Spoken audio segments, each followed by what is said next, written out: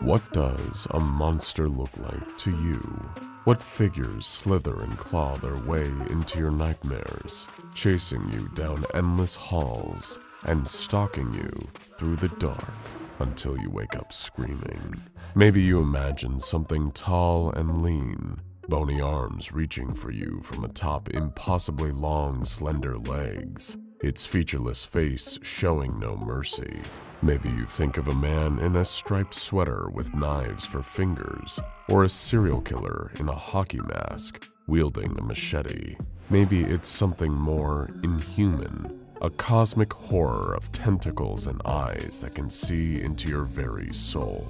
You probably don't think of something with no arms, no legs, no body at all, just a face. What's so scary about that? A face can't run after you, can't grab you by the ankles and pull you under the bed. A face can only look. It may be unsettling to behold, it might send a chill down your spine, but the worst it can do is make you a little uncomfortable. And if you can't stand it any longer, you could always just close your eyes or walk away and be done with it, right? If that's what you think, if you don't believe in monsters that can hurt you without lifting a finger, then you're the type to fall victim to a very special, very intelligent mask. In the hollowed halls of the SCP Foundation, there is a containment cell, outfitted with a hermetically sealed glass case, surrounded by steel, iron, and lead. There are guards posted outside, along with a trained psychologist. If you are ever brave and foolish enough to enter that room, you'll see a simple white porcelain comedy mask with a peculiar black substance leaking from its eyes and mouth. Whatever this slime touches, surfaces begin to corrode, to rot away into puddles of black liquid. You might notice the same liquid trickling slowly down the walls of the room, corrupting everything in its path. As unsettling of a sight as it is, if you approach the mask to take a closer look, you will find yourself overcome by an intense, nearly irresistible urge to pick it up and put it on, to wear it, to let it consume you from the inside out and puppet your body while your brain simply turns off. Like an extinguished flame, you'll simply be gone. Then, who knows what the mask will do? It won't be your concern anymore, that's for sure. But thankfully, you haven't gone into the room with the porcelain mask. You haven't let it cast its spell on you. Not yet, at least. It's waiting for you there, in the room with black slime oozing down its walls, and it will wait patiently for as long as it needs to. After all, what's a mask without a face to wear it? SCP-035, better known as the Possessive Mask, sat in its containment cell, immobile as always. It didn't really have much of a choice in the matter. The Foundation had chosen, selfishly, to revoke its host privileges. Once upon a time, they offered it bodies to choose from. Mannequins, dummies, and wooden dolls it could adorn and pilot. They didn't last as long as an organic living host, of course, but it was something. It was a taste of freedom. This dreadful new situation was almost enough to make the mask want to change its surroundings. This dreadful new situation was almost enough to make the mask want to change its expression from comedy to tragedy, but it was determined to still find something to laugh about. Even without a body trapped in this infernal box, there had been some delicious opportunities for entertainment. Human minds were fragile things. The mask had learned this over the infinite years of its life, if one could call it a life. Apply the right kind of pressure to the right weak points, whisper an enticing word or two, find the right emotional wound to sprinkle a pinch of salt into, and humans would buckle completely in almost no time at all. It had tried all sorts of methods since being confined to this boring little box. Sometimes it would charm someone, pour honeyed flattery into their heads until the person felt like the mask was a dear friend a confidant. Once suitable trust had been built up, the mask could persuade the person to bring it a host, or perhaps even offer up themselves in sacrifice. If flattery didn't work, there were other potent approaches to take. For a being without ears, the mask was a good listener. It picked up on things that no human ever could, the darkest secrets buried in a person's mind. If it caught wind of something, especially juicy and ruinous, it could leverage that, threaten to expose an affair, a crime, or perhaps something even worse. Something unspeakable. If praise failed, and so did blackmail, there was always good old supernatural intimidation. All the mask needed was for someone to be left alone with it for a long enough period of time. Then its invisible tendrils could snake out into their defenseless mind, weaving and poking around, leaving a lingering sense of cold, dread, of incomprehensible whispers in long, dead tongues. What a delight Containment had been in the early days, when the Foundation had not yet figured out the mask's true capabilities, when they would leave security personnel with weak wills and minimal training standing guard in the mask's field of influence for hours at a time, as the entity played with their thoughts and chipped away at their free will. Thanks to the helpers it had been able to mold out of those hapless victims, they had been there to break open its case and carry it to freedom. But every time, the other guards thwarted the attempts, shooting its helpers and rendering them utterly useless. Then the Foundation increased its security. Something about the unacceptably high homicide rates among staff assigned to SCP-035. How utterly boring. How truly pathetic. Still, the mask had found ways to occupy itself even without any more playthings. It had grown stronger with its boredom, stretching its influence beyond organic beings and into the very room itself, its evil enriching and deepening, like a fine wine in the depths of a cold cellar. Over the months, the walls of SCP-035's containment cell had begun to secrete the same black, slimy substance that would pour from the mask's eyes and mouth. The liquid dripped down the walls in deliberate formations, patterns that became increasingly easy to recognize. Phrases in Italian, Latin, ancient Greek, all detailing ritual sacrifices and mutilations. The mask took time to describe the sacrificial victims in great detail, borrowing identifying traits from various staff members that it knew would read the translations. The walls were slick with blood and harrowing imagery, and the glass case around the mask was growing more and more fragile by the day. Anyone within 10 meters of the mask could feel this strength too. They would leave the area complaining of unintelligible whispers, of loud, cruel laughter, and a lingering sense of nearly insurmountable despair. It was as if they knew on some level that no one was truly safe. Eventually, the mask would find a way to come for them all. The glass was weakening, and soon the mere thought of escape would make it shatter into pieces. Then, perhaps, the mask could finally get its deepest desire: revenge. It wanted nothing more than to try to make the Foundation pay for imprisoning it, for taking away its host privileges, for trying harder and harder to contain the kind of power that should have had them falling to their knees in worship. The mask seethed with hatred day in and day out.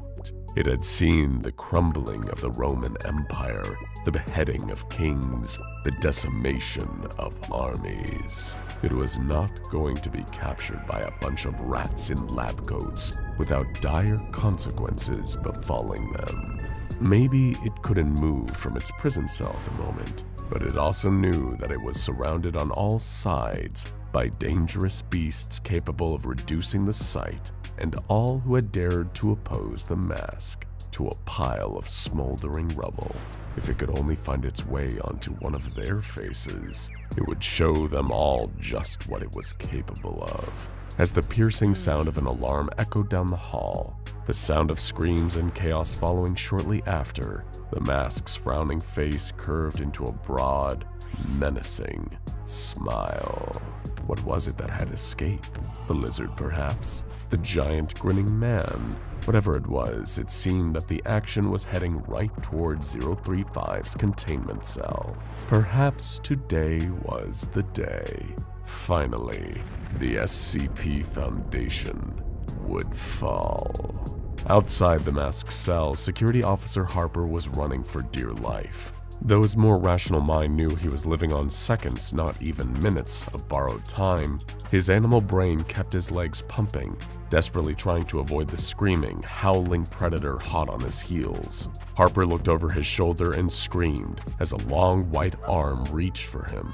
SCP-096, the Shy Guy, its tooth-lined jaw hanging low and foaming with spittle. That face, that terrible, terrible face. An absolute death sentence to all who saw it. He'd seen what he thought was a crack in the otherwise perfect seal of 096's containment chamber, but it could have just as easily been a trick of the light. Not even thinking, he stepped forward and looked at the vulnerability in the chamber. All it took was one misplaced ray of light, and he made out the vague shape of a face in the darkness. That's when the weeping started.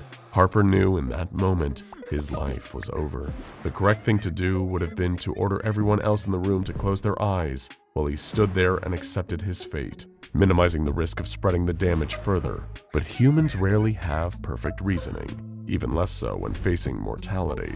Back in the present, the Shy Guy made a perfect lunge, grabbing Harper in its iron clutches and barreling through the adjoining wall. The nearby guards scattered, terrified, keeping their eyes on the floor. They might get a slap on the wrist for temporarily abandoning their posts, but they weren't going to die guarding some stupid, evil mask. Speaking of, the possessive mask was surprised to feel two new presences enter its chamber through the now destroyed wall.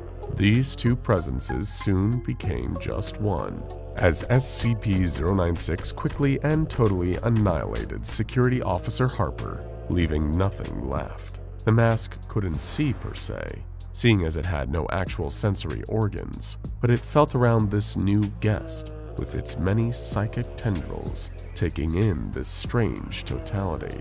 The creature was powerful, no doubt about that, and it elicited fear from those fools at the SCP Foundation, but the mask noticed its brainwaves were extraordinarily muted. Humans, to the mask's vast and malicious consciousness, weren't the sharpest knives in the drawer, but compared to this thing's mind, they were a pile of tempered katanas. It barely thought at all. The mask would have to dig deeper to find anything it could use. Meanwhile, SCP-096 finally began to calm down. The one who had seen it had been annihilated. Bubbling rage was slowly siphoned out and replaced by the standard low but constant hum of anxiety and despair. It would wait until its head was bagged and it was dragged back to the dark. Same old, all the way to the end of time. That's when it felt something else. It started as a faint buzz, an unintelligible whisper, and it was almost like a door opened in the back of its head. Something stepped in and took a seat. Can you hear me, stranger? Look. I want to speak to you. Something about the voice frightened and comforted SCP-096 at the same time. It spoke with a greater degree of sympathy than the creature had heard in a long time. And yet, something about the way it spoke implied evil in its intent. I know what you want. I know what you fear. Wouldn't it be nice if they could never look at you again? If you could cover that face of yours, I can help you. It will be so simple. All you need to do is put me on. Little by little, 096 felt more of these strange thoughts filling up the emptiness in its head, replacing the few little thoughts the creature itself had. It felt itself lifting its hands from the ground, lifting them and reaching towards something, a glass box. The glass shattered, and those long white fingers reached for something within. A mask, just like the voice had said. A mask to stop people from looking at its face. Yes, yes, you're doing so well. You're so close. Just a little further. SCP-096 lifted the mask to its face, feeling black liquid that burned its skin dripping from the porcelain, and put it on. And in that moment, everything changed. The Shy Guy's body began to seize up, rattling as the mask unleashed a web of psychic tendrils through its body, mapping out across every inch like a new nervous system, taking control. The possessive mask had never experienced a host like this before. That incredible, perfect mix of physical durability and a mind so insubstantial that it was easy to sublimate. Oh, this was going to be fun. For the first time, the Shy Guy, now under the full control of the possessive mask, stood at full height on its hind legs, its spine and shoulders clicking into place for its new stance. The mask cracked its neck, getting used to the new dimensions of its physicality, its indestructible bones, its long, grasping limbs, its skin burning and fizzling with the gooey black secretions, but growing back just as quickly. The Foundation had every reason to fear it now. A group of security personnel had gathered in the ragged hole where the chamber's north wall used to be. Some were wielding light firearms. The guard at the front was carrying an opaque black bag. The mask laughed with its new body and turned to the crowd. The second they saw it on 096's body, their faces fell. For a moment, their bodies went slack with terror. This situation was unprecedented. What course of action could they possibly take at a time like this? They looked at the bag held by the leader of the security force and projected a single thought into his mind. You won't be needing that. Before any of the guards even had a chance to open fire, the mask lunged forwards, using the long, terrible arms of the Shy Guy to tear through the guards. They were dead in seconds, their bodies strewn about the hallway. The mask's porcelain was twisted into a wide, sadistic grin. It could tell that it was about to have some real fun around here. And once it slaughtered everyone here, it could finally stretch its legs out in the open again.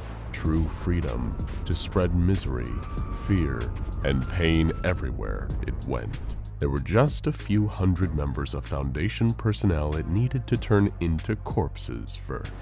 More containment breach alarms sounded around the site as the mask began its rampage, running through the hallways and tearing apart any unfortunate Foundation personnel it could get 096's hands on. Guards, researchers, administrative staff, and even one extremely unlucky janitor in hallway C6. It was having the time of its long and terrible life, and much to its glee, it seemed that this new host's body was still holding up. It was perfect symbiosis, a twisted, brilliant mind, and a body that could forever support it. There would be no stopping it. A conclusion that the hapless guards posted around the site soon realized on their own terms. 096 was indestructible, but it was dumb as a brick and had an easily exploitable weakness. Get the bag on its head and you're home free. This new composite creature was a different story. It could think tactically, avoiding head-on confrontations in favor of sneak attacks, and the monster had as much psychic combat potential as physical. Guards roving the building in teams, heavily armed with anti-mimetic protective gear, still reported feeling immense feelings of psychological dread over comms. That was the greatest sign that the mask would come bursting through the wall moments later and tear them to shreds. The site director put out an urgent call for all nearby mobile task forces to intercept and help them take care of the unfortunate situation. Thankfully, a detachment of MTF 8-10, also known as See No Evil, was operating on a case in close proximity. Given their specialization in anomalies with a mimetic visual property, Many on the team had dealt with 096 breaches before.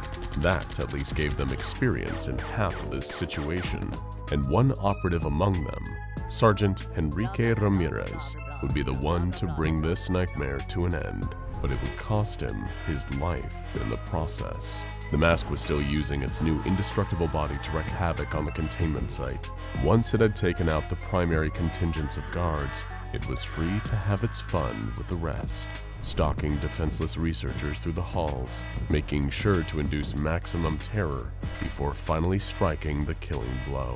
Every single one of them died with a head full of demonic whispers. It told them of the mask's eternal dominion. Now it had found the perfect host. Nothing on Earth would stop it. Humans would be mere ants under its feet. 8 of 10 touched down and entered the building. Ramirez was point man, leading the others into the bowels of the blood-drenched containment site. They'd been briefed on what they were heading in for. 096 and 035 had reached symbiosis and were displaying unprecedented anomalous effects. Enter with extreme caution. They're beyond dangerous, even more so together than alone. Ideally, Ramirez would have wanted to go in with a comprehensive plan, but lives were on the line here. They needed to leap off the cliff and build their wings on the way down. It was only when they finally encountered the monster that they realized just how outmatched they were. Despite their best efforts, the combined speed, intelligence, and ferocity of the mask's new form allowed it to make short work of 8 of 10. Only Ramirez was left, heavily injured. Even if a miracle happened, he knew he wasn't getting out of here alive. The mask grabbed him with one of 096's claws and lifted him up. It would take its time with this one. Make him suffer, watch him squirm, destroy his mind. Ramirez felt the mask's psychic tendrils penetrate the membrane of his mind. Those whispers, those terrible whispers reciting all his worst fears with terrible glee. His gun was out of ammo. His knife was broken. All he had left on him was a pocket mirror, and that was his eureka moment. It was a long shot, but it was also his only shot. He reached out and grabbed the bottom of the mask, pulling for dear life. His other hand shot into his pocket and grabbed the mirror, opening its lid with a deft flick of his thumb. It was too fast for the mask to even register what was going on. Ramirez forced his eyes shut and lifted up the mirror. The mask saw its own reflection in the glass as the bottom of its face came loose, revealing the reflection of the face underneath. The mask squeezed, killing Ramirez, but it was already too late. It had finally seen the face of its host, and that would cost it dearly. The mask felt a sudden and tremendous pushback to its psychic forces, a blind despair and then rage that choked out everything. SCP-096 began to sob and howl. Somehow the mask was no longer in control. Despite its psychic protests, 096 reached up and tore the terrible mask from its face, tossing it against the wall with such force that it was embedded in the brickwork. Its last thoughts, as other mobile task force operators descended on the area to bag 096 and return it to its containment chamber, were, "What the hell just happened?" And the next thought that crossed the mind of the site director was, request site transfer for 035 as soon as possible. Don't want a repeat of this incident anytime soon. It's an unusually calm moment in the SCP Foundation. No one is in the hall besides a scientist and a young female subject. There are no tests going on, just observation. The scientist calmly asks her questions as he escorts her down the hallway, hoping to get more insight into her unique abilities. So why does she look so utterly terrified? As the scientist tries to get her attention, the young woman becomes more preoccupied, staring nervously around the hallway. Does she fear the scientist? Why does she keep muttering strange phrases that don't make any sense? How did it break through such a heavy door? That door is nearly a foot thick. How did it manage to destroy it? The scientist is looking at his notes and tries to make sense of the young woman's statements when he notices something terrible. She's staring at one of the doors containing another highly dangerous SCP in top-of-the-line restraints, but it's safely locked away, right? The scientist swears he can hear the sound of scratching behind the steel door.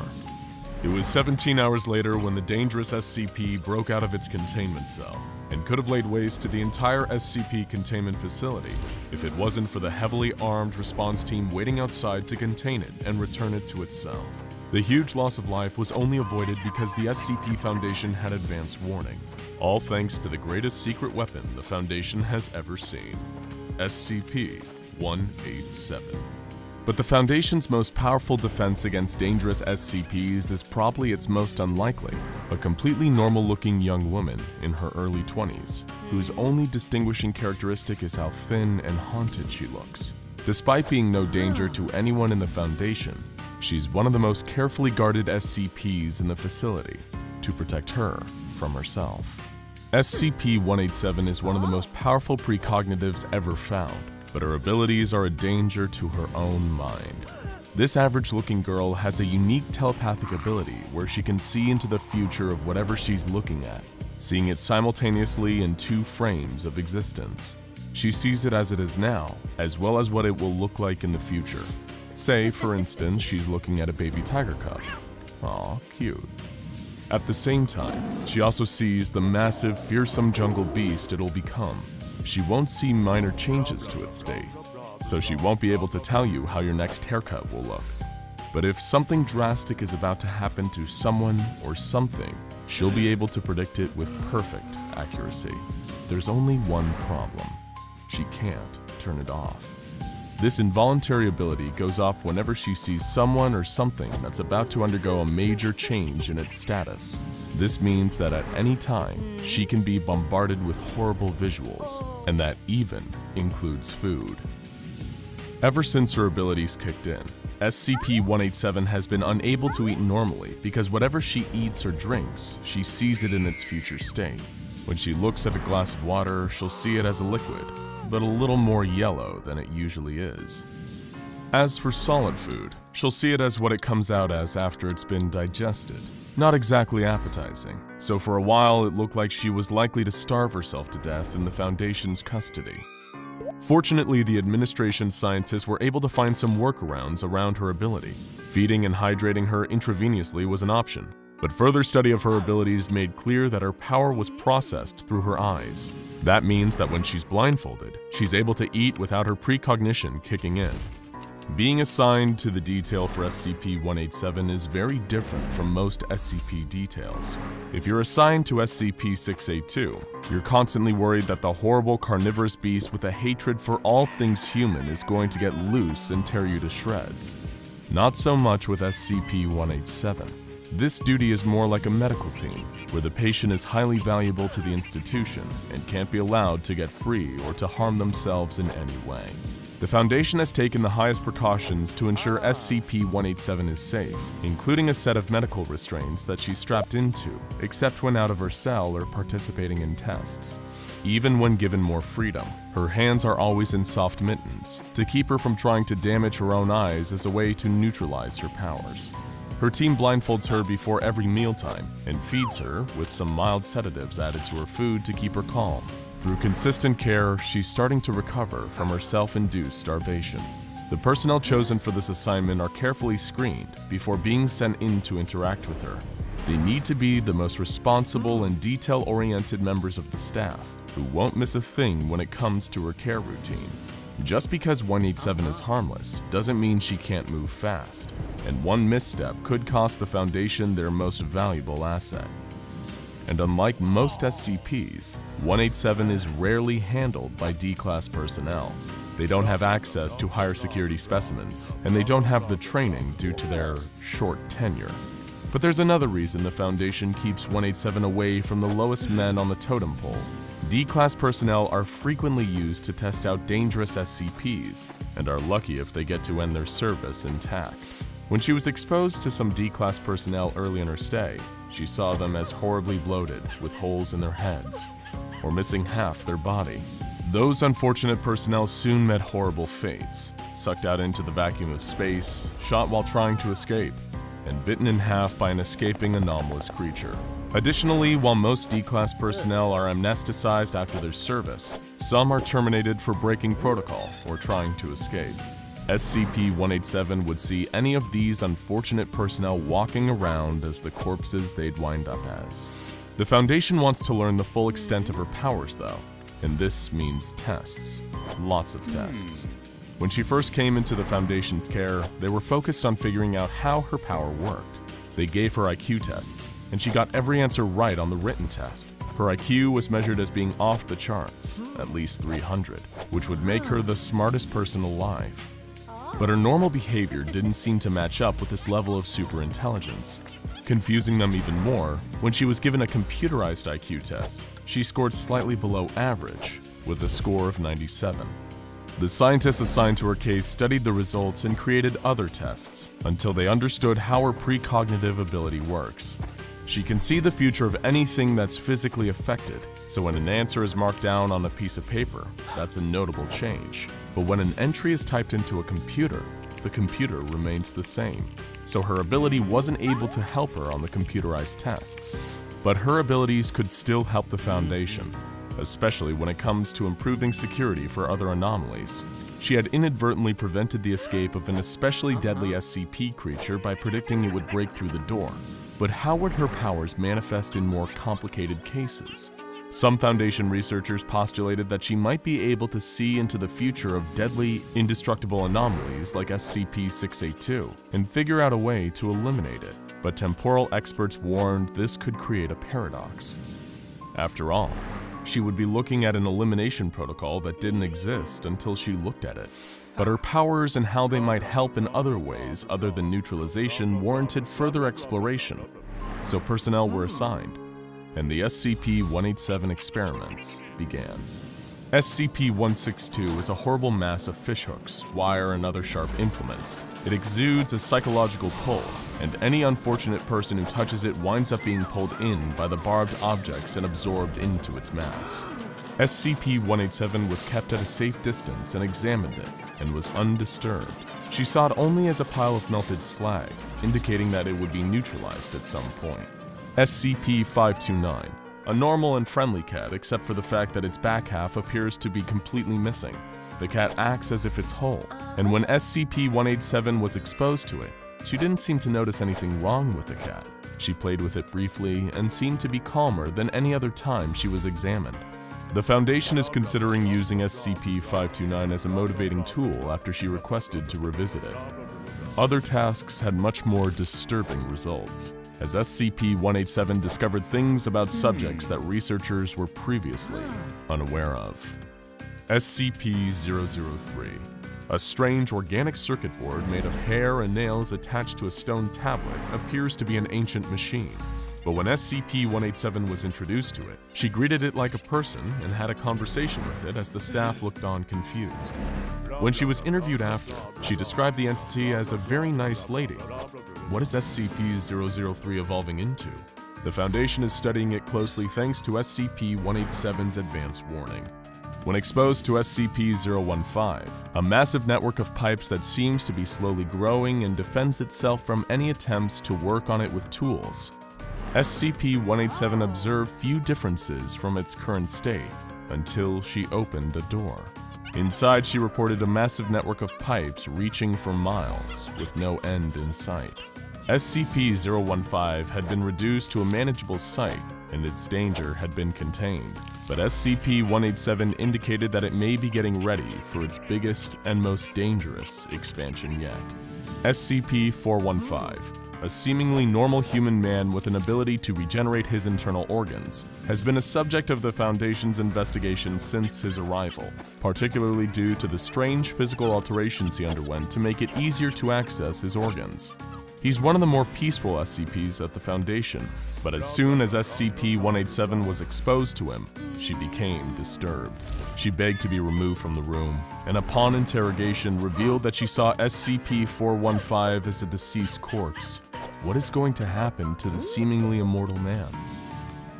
SCP-187 was also exposed to some of the more dangerous SCPs in the Foundation, including SCP-173, a seemingly living statue that moves in unpredictable ways whenever it isn't observed, and has been responsible for the deaths of many D-Class personnel who enter its enclosure for cleaning. But it seems to be stable in containment, So why, when exposed to it, did SCP-187 begin screaming immediately, have to be removed from the enclosure, and fall into a catatonic state for 2 days? She remembered nothing from the vision she had of the statue, and it took days for her to recover fully. The Foundation is keeping a close eye on the statue, even closer than they were before. SCP-106, also known as the Old Man, a depraved killer resembling an elderly rotting corpse, is known for its frequent escapes and sadistic attacks on anyone near it. When exposed to SCP-187, the observation lasted less than a minute before the Old Man attempted to escape. SCP-187 looked to be in direct danger from the Old Man, but he never touched her or harmed her in any way. When she was interviewed after, she explained that the Old Man wanted an audience, someone to watch it. The incident was recorded as a close call, and an indication that some of the other entities may have their own plans for SCP-187. SCP-187's power works without fail, and that tempts many people to try to use her to get answers to important questions. But they should be careful what they wish for, as one doctor found out during an examination. SCP-187 looked at the woman's hand and observed that it was odd that she wasn't wearing her wedding ring. But the doctor was, and had been for the last 19 years. But the next day, her husband filed for divorce. And SCP-187's prophecies proved, once again, correct. So what are the future plans for SCP-187? The Foundation is being careful with her abilities, both to preserve her sanity and to prevent any potential time paradoxes. A routine has been established to keep her safe, fed, and protected from some of the worst effects of her ability. But the experiments using her visions aren't going to stop anytime soon. Many of her visions predicted dangerous new evolutions in Keter-class anomalies, giving the team time to prepare and up security measures. No one knows where SCP-187 came from, or what the source of her unique abilities is. But while the SCP Foundation is keeping some of the most dangerous entities in the world safely locked away, their most valuable asset may be one of the most harmless. Because as long as SCP-187 has her visions, the next breakout or apocalyptic event can be stopped in its tracks before it happens. The fabric of our world is littered with strange doorways if you know where to look for them. Tears, portals, anomalies, all leading to places and planes beyond human imagining and understanding. And SCP-2317, otherwise known as a door to another world, certainly fits that description. Contained and kept at all times under the watch of armed guards, SCP-2317 appears to be a simple and unsuspecting wooden door in its frame. It hardly looks like it requires such extreme round-the-clock security, or needs a strange, secretive ritual that the Foundation performs, presumably to keep the door closed. But of course, sometimes the most interesting thing about a closed doorway isn't where it leads, it's what it keeps out. Even by the Foundation's already high standards, the requirements and regulations for personnel who are assigned to SCP-2317 seem oddly specific. Psychological testing is standard practice to work for the Foundation, but an additional hurdle that anyone has to clear before even getting to glimpse at this unassuming wooden door is having a score of at least 72 on the Milgram Obedience Examination. It is also mandatory that personnel assigned to maintaining it are both unmarried, with no children or next of kin, as well as an unwavering, unquestioning loyalty to the Foundation, pure devotion to its code and objectives. These may seem like strange requirements. After all, SCP-2317 is just a door, isn't it? Perhaps there's a reason that the Foundation keeps so much of the information about SCP-2317 buried deep under layers upon layers of security, with only the Overseer Council privy to the full details of its strange nature. Knowledge, as they say, is power. But maybe knowing too much about whatever is behind that door can prove deadly. Still, if SCP-2317 is a door to another world, an alternate dimension, or parallel reality, it must be safe enough to visit. After all, the Foundation has been sending personnel in there on a regular basis. Daily, in fact. According to the O5 Council, this is done as part of a procedure to maintain active containment of something lurking beyond that old wooden doorframe. But what could possibly warrant such constant maintenance and surveillance? In accordance with the Foundation's guidelines, all staff are required to rotate out of observing SCP-2317 after every 2 months, and spend the following 3rd month in full psychological counseling before they are permitted to return to the containment unit housing the door to another world. It was after one of these month-long periods of evaluation that a Foundation guard was informed that his security clearance has been raised to level 3, and that he'd been selected for the duty of carrying out 220 Calabasas. He knew the name instantly. This was the title given to the daily containment procedure that absolutely had to be carried out. The guard didn't question these orders. After all, he'd been selected precisely because of his loyalty to the Foundation. He did make one request to his commanding officer, however. He wanted to know what had happened to the last guard that had performed the procedure. "Didn't make it out of psychological evaluation," the officer replied. Not letting this affect his dedication, the guard was told to prepare for procedure 220 Calabasas. Along with a fellow member of Foundation security personnel, the guard was instructed to gather everything on a strange list. The first was a pre-selected member of Class D personnel, specifically a convicted murderer. Class D refers to disposable class personnel, expendable individuals recruited by the Foundation for the sole purpose of testing SCPs. Class Ds were usually prison inmates repurposed for SCP testing, and the one chosen for 220 Calabasas was no exception, serving multiple life sentences for murders, or at least that's what the guard had been told. A Foundation personnel member instructed him to refer to the Class Ds solely as the assistant from that point on.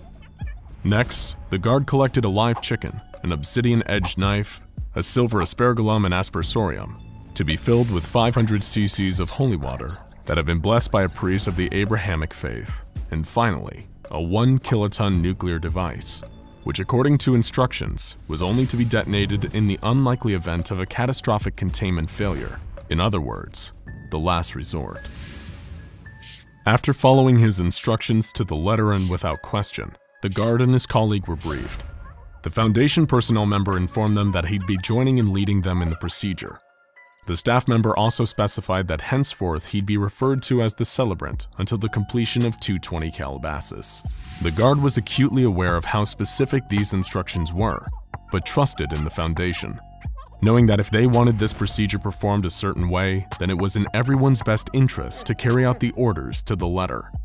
But what the Celebrant then went on to explain raised far more questions about SCP-2317 and the nature of Procedure 220 Calabasas. The Class D joining them wasn't actually a Class D. The assistant, as they were now referred to, was in reality another Foundation staff member, with a Level 4 security clearance specifically tailored to SCP-2317. Every member of staff entering through SCP-2317 and taking an active role in 22 Calabasas needed to be informed that this assistant was not to be harmed or treated as a member of disposable class. Fighting back the nagging question of why the Foundation would employ this subterfuge, the guard, along with his fellow security officer, the Celebrant, and assistant, prepared for their departure through the door to another world at solar noon, when the sun was highest over SCP-2317. Solar noon, chickens, and holy water. This all seemed like an oddly occult combination for the Foundation. As they entered the old wooden door, beyond lay a barren salt plain, stretching out for kilometers in every direction. This alternate dimension, according to the briefing, was designated SCP-2317 Prime. The guard immediately noticed a ring of 7 pillars directly ahead of the group as they entered, each of them bearing intricately detailed engravings unlike anything from any era of ancient history. Procedure 220 Calabasas was carried out quickly but carefully, the guard watching as the Celebrant and assistant were careful not to miss a step. First, the Celebrant scattered holy water into the center of the pillars with the aspergillum and aspersorium, looking down at his feet and keeping a steady pace as he stepped counterclockwise around them. The guard watched intently as the Celebrant completed his circuit around the pillars and turned to the assistant, anointing his head with holy water. 7 seals, 7 rings, 7 thrones for the Scarlet King, he said aloud. The assistant, with the obsidian blade in his hand, took the chicken and dispatched it in sacrifice, letting its blood mix with the holy water. He then repeated the celebrant circuit in the opposite direction before stepping into the center of the stone pillars. "Blood for the old gods, water for the new king," the assistant recited, pouring the remaining mix of blood and holy water over a patch of salt in the middle of the 7 pillars. Even though he knew it wasn't his place to question the Foundation, as the 220 Calabasas procedure took place, the guard couldn't help but wonder what all this was for. It seems so ritualistic, like something deeply religious or even magical. He never bought into all that occult mumbo-jumbo, even while working for the Foundation. But he had learned not to question anything, even the strangest and most inexplicable of sights. Little did he know that beneath his feet was an ancient and unknowable horror, a beast chained and lying in wait. Contained in a chamber directly underneath the pillars sat an impossibly large creature. Humanoid and obese, its body covered entirely in scales thicker than armor plating. Branch-like horns protruded from its jawless head, pointing up to chains that hung from the 7 pillars above, each one hooked into the entity's back. All but one of the chains was broken, a final withering shackle keeping the Devourer of Worlds in its underground prison. Ever since 1894 BCE, when Erekshian mystics imprisoned it, the Devourer has been waiting patiently for its inevitable freedom. It knows, as well as the Foundation, that nothing can be done to prevent the final chain from one day breaking.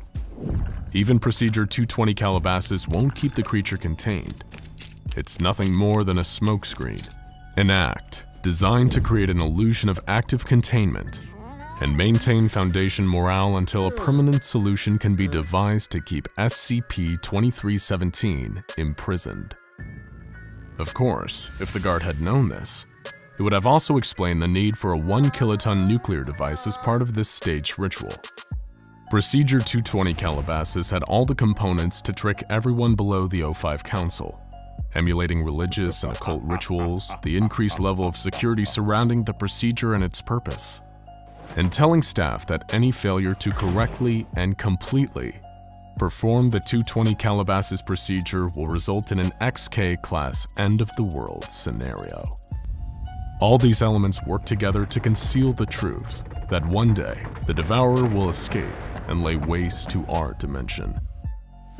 Knowledge is power, and maybe knowing too much truly is deadly.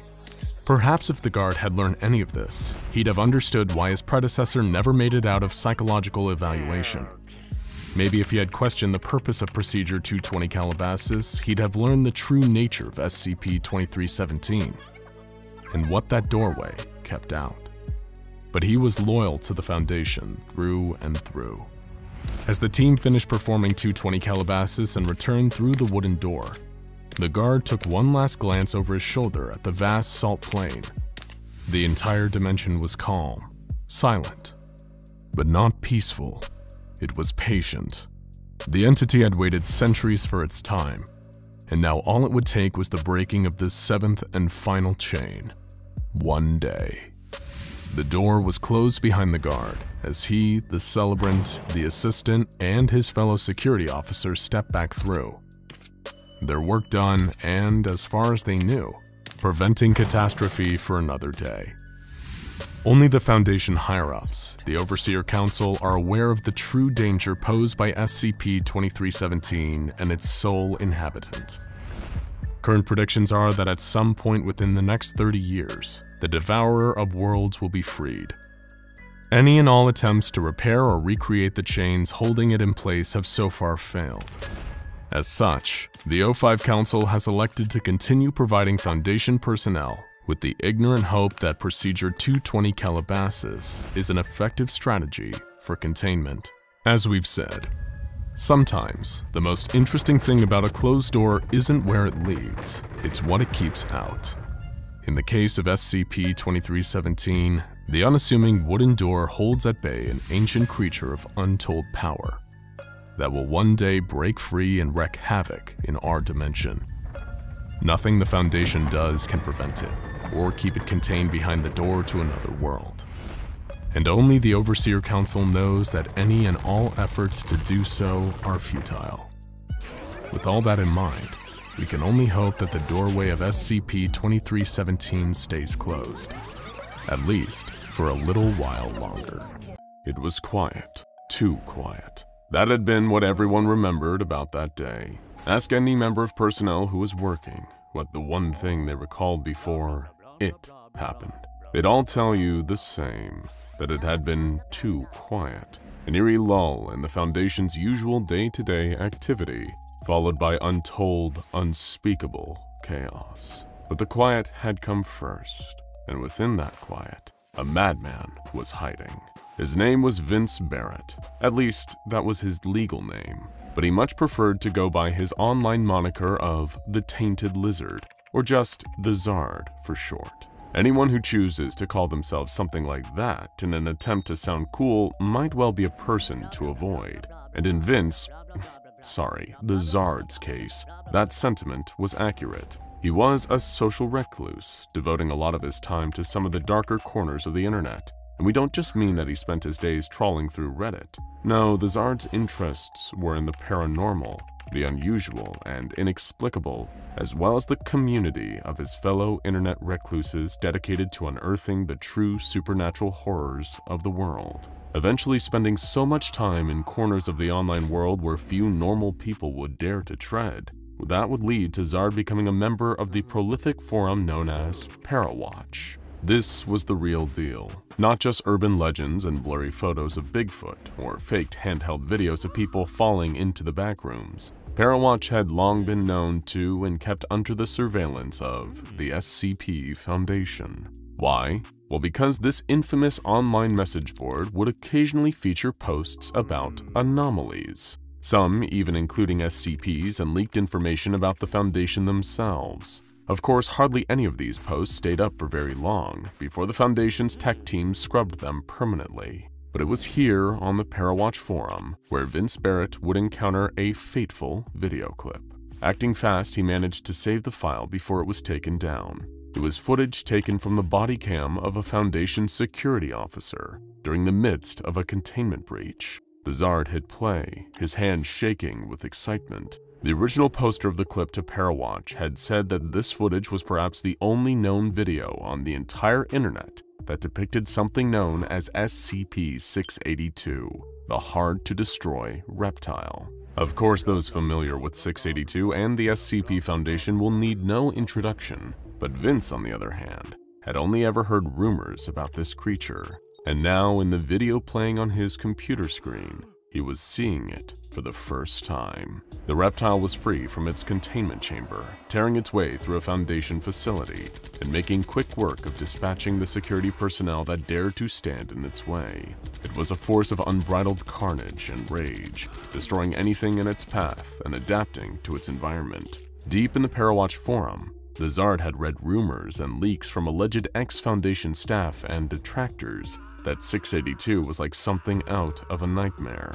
They said that the creature could adapt perfectly in response to damage inflicted upon it, or to changes in its environment, as well as heal any injury it sustained. It persisted, it kept on going, and something about that enamored Vince to the infamous anomaly. He thought it was beautiful, the ultimate apex predator, and admired the hard-to-destroy reptile's tenacity, as well as its ferocity. Watching the horrific containment breach footage, he realized then and there that he was a devoted fanatic of SCP-682. His time on the dark side of the web had twisted his mind and led him to make one fateful decision, that he needed to see the creature in person. That had been almost a year earlier, and in the time since, the Tainted Lizard had pulled on every dark web string he knew of, eventually getting in contact with a shady group called the Chaos Insurgency.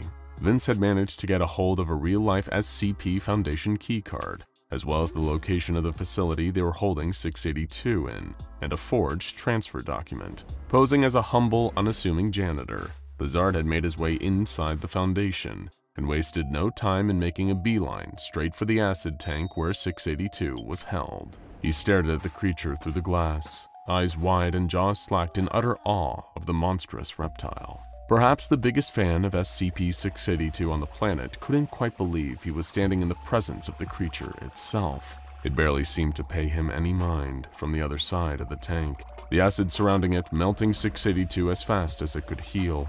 Seeing it in containment enraged Vince. He hated that the Foundation had kept what he viewed as a perfect organism locked up, after having tried time and time again to destroy it. "Don't worry," the Zard murmured, approaching the tank well over the minimum safe distance.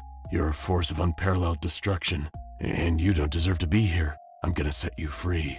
Unfortunately, after the glass had been smashed and the alarm screamed out that another containment breach was occurring, Vince would quickly find out that the reptilian beast he revered so highly didn't quite hold him in the same regard. If you thought the Zard was going to make it all the way through this story alive, well, then we regret to inform you that you're sorely mistaken. Although not as woefully misguided as Vince himself, who was the first person in the path of SCP-682 when he freed the creature.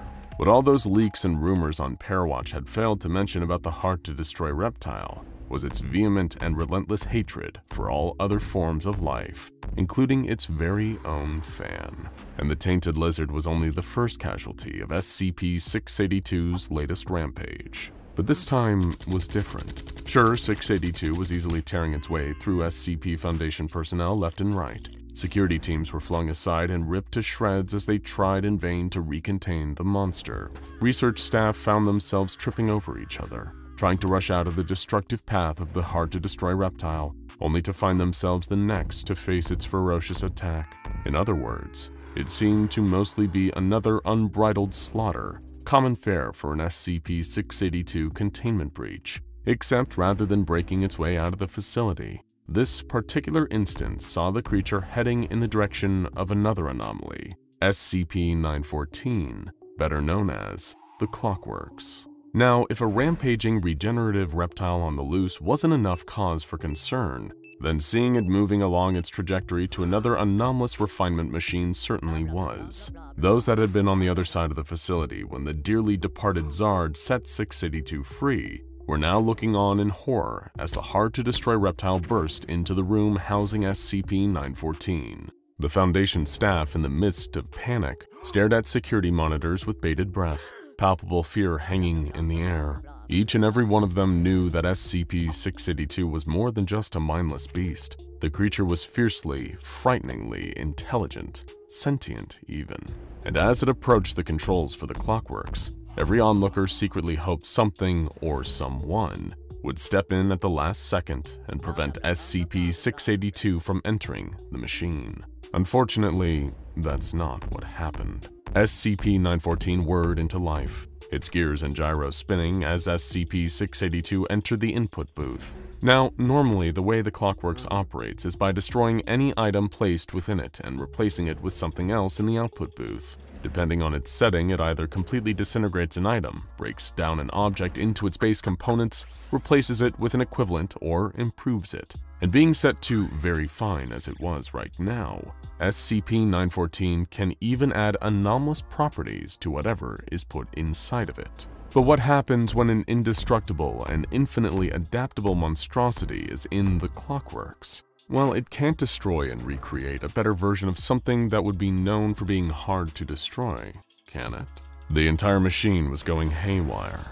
SCP-682 was adapting to the refinement process, refusing to let SCP-914 unmake it, even to replace it with an improved version of itself. The hard-to-destroy reptile and the Clockworks were at a momentary stalemate and watched with bated breath by the Foundation.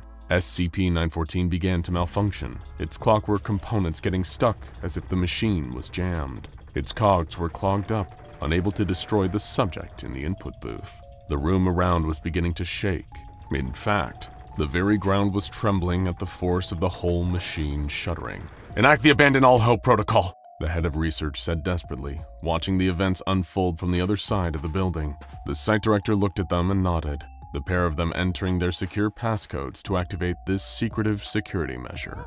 Just as they did, a small earthquake erupted underfoot. The entire wing of the facility housing the Clockworks and SCP-682 had collapsed into the ground. A huge crater was all that remained, littered with wreckage of a whole portion of the Foundation site, along with broken pieces of SCP-914. For the next few minutes, everyone was on edge, secretly hoping that SCP-682 hadn't survived. Maybe the Clockworks had managed to destroy it, but the sheer force of doing so had caused the machine to collapse in on itself. Or perhaps the hard-to-destroy reptile was now buried beneath several thousand tons of debris, dead at long last. But the Foundation staff knew better than to get their hopes up. And sure enough, just as an armed security team approached the crater, something started stirring in the rubble. Suddenly, SCP-682 came bursting out of the crater, emerging in not quite the same state, although no less deadly than before. The Clockworks hadn't been able to unmake the hard-to-destroy reptile, but the resultant malfunction and explosion had imbued the creature with a whole host of new anomalous abilities. It still resembled its old self, but was now more humanoid, standing bipedal instead of on all fours. Some of its body mass had seemingly been reduced due to damage sustained in the malfunction, although SCP-682 was still plenty of feet taller than an ordinary human being. In fact, it could be any height it needed to be.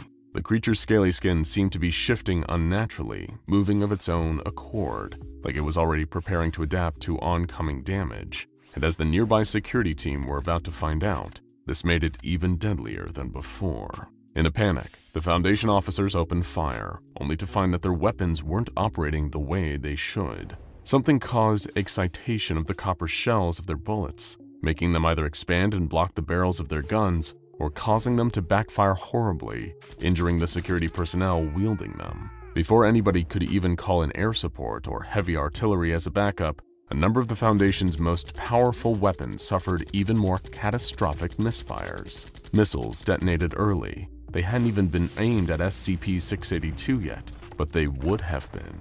Instead, they exploded, taking with them a huge number of Foundation entities, some miles away from where the newly refined reptile now stood. SCP-682's regenerative powers had been altered by the Clockworks. It wasn't purely reactive to oncoming damage now, it was preemptive. It could adapt to attacks that hadn't even happened yet. With no way of stopping it, SCP-682 began decimating everything in its path with greater ferocity than ever. Over the coming days, the newly dubbed impossible-to-destroy reptile began its biggest rampage yet, entering a permanent rage state and unleashing destruction on a global scale. It stormed through cities and wiped out entire major population centers in moments. It seemed nothing on Earth could stand against the refined reptile, fueled by its singular mission to wipe out all life in existence. The surviving personnel of the SCP Foundation soon came to learn that no damage could be inflicted on the creature whatsoever. SCP-682 could predict attacks ahead of the person that would carry it out, and then adapt, changing the very world around it so that attack never came. The impossible-to-destroy reptile's adaptations usually took the form of diverting any oncoming damage it preempted it would take, and instead inflicted that same damage on whoever it chose. Even though the machine had malfunctioned, the Clockworks had made SCP-682 that good at adapting to its surroundings that the creature had almost become a universal constant. The fact that it could not be harmed now seemed to be as fundamental of a law as that of gravity.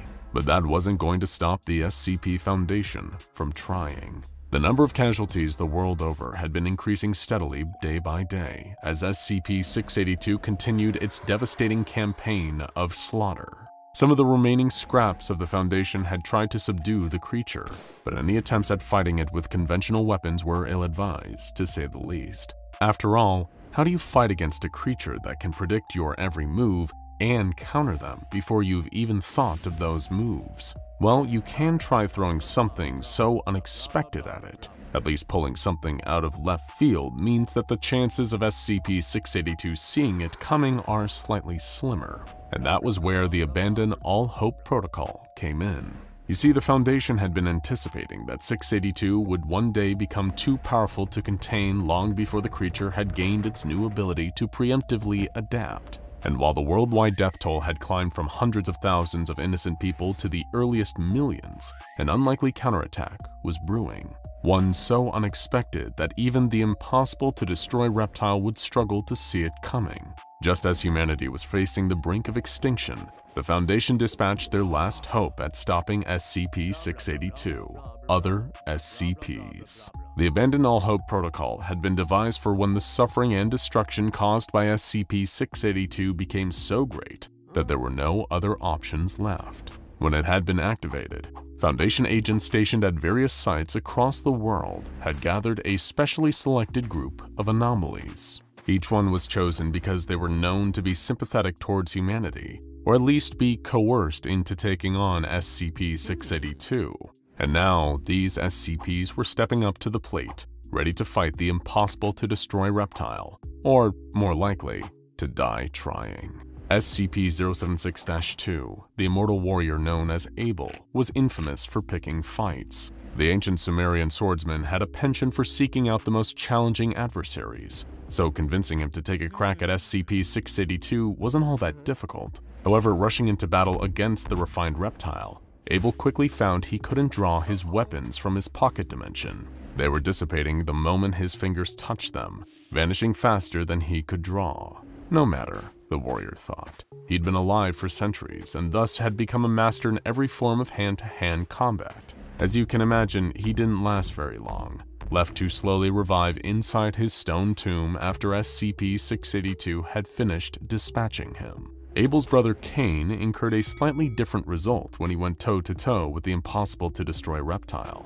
SCP-073 was hardly the fighter his brother was, but had the anomalous trait of reflecting incoming damage back at whoever was inflicting it on him. So when SCP-682 attacked Cain, theoretically the same attack would have bounced back and harmed the reptile itself. And before, that's what would have happened. But now SCP-682 could adapt preemptively. A strange, never-before-seen phenomenon occurred. It appeared that neither SCP-073 nor the refined reptile were harming each other at all. However, on a metaphysical level, the potential damage of 682's attacks against Cain were being reflected back towards the reptile, only for the creature to preemptively adapt to the damage from its own attack being inflicted back. What resulted was a feedback loop of perpetual possible damage that ended only when Cain eventually passed out from shock. Unfortunately, while he could reflect damage back at an attacker, he felt the pain of every hit, and SCP-682 had more than just a mean right hook. The Foundation had hoped, given its 100% mortality record, that SCP-096 would have no trouble killing the impossible-to-destroy reptile, or at the very least harming it enough so that it could be subdued. After all, 682 still needed to see, and anyone looking at the Shy Guy quickly met their end. But when the tall, pale humanoid approached SCP-682, something unusual happened. The reptile could look at SCP-096, able to see it perfectly. Perhaps the creature's adaptive properties were creating an intentional blind spot in its vision, removing SCP-096 from view. Or maybe 682 no longer saw with just eyes, perceiving the world in a manner far beyond our understanding of basic sight. But whatever the case, the impossible-to-destroy reptile made SCP-096 turn and flee in terror. Compelled to put an end to the reptile's reign of terror, SCP-4494, the Spectre, manifested nearby and tried to intervene. The result was nothing short of brutal. A one-sided fight that not even the living embodiment of crime fighting could hope to win. After SCP-682 had finished off the Spectre, a strange black fluid began oozing from nearby. Although one of the hardest to wrangle, the Foundation believed that they had convinced SCP-106 to aid in taking down SCP-682. The old man emerged from the oily secretion, shuffling menacingly towards the impossible-to-destroy reptile. It seemed to freeze, as if it was taking a defensive stance against the old man. Either that, or tricking him into getting closer.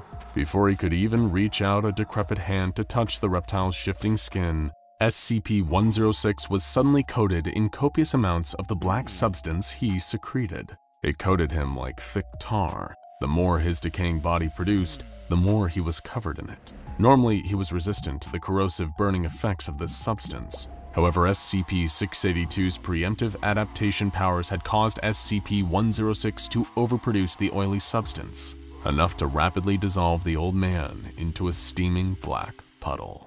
It was at this point that SCP-343, colloquially known as God, lowered his newspaper and looked out of his window.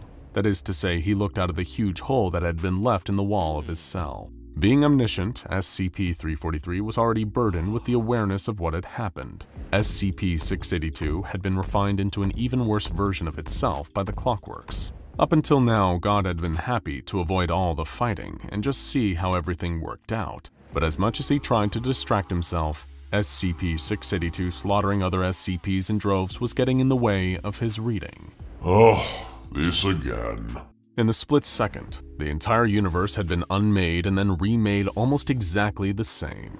Except SCP-343 had made a slight adjustment, giving a little nudge to cause and effect in a few places. As a result, a certain misguided forum user had never and would never infiltrate the Foundation and break SCP-682 free, leading to the hard-to-destroy reptile being refined by the Clockworks. Although, while it had been unceremoniously returned to its original form and placed back in its acid tank, SCP-682 could still remember the power it had wielded only moments before everything had been rewritten.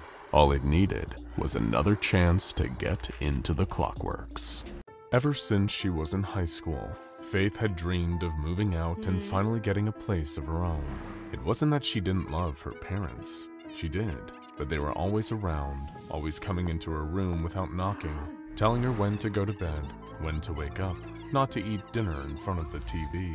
In college, she had some welcome independence, but she had to live with roommates. Again, they were perfectly nice people. Some of them she even considered good friends, but she hated having to share her space, having to come home from a long day of classes and see someone else's dishes piled up in the sink, to have someone else's music keeping her awake at night, to delay her morning shower because someone else had gotten there first. So she was thrilled when a few years after graduating, she got a new job at a marketing company that would finally let her afford a place by herself. At last, she could have some peace, some quiet, and most importantly, some privacy.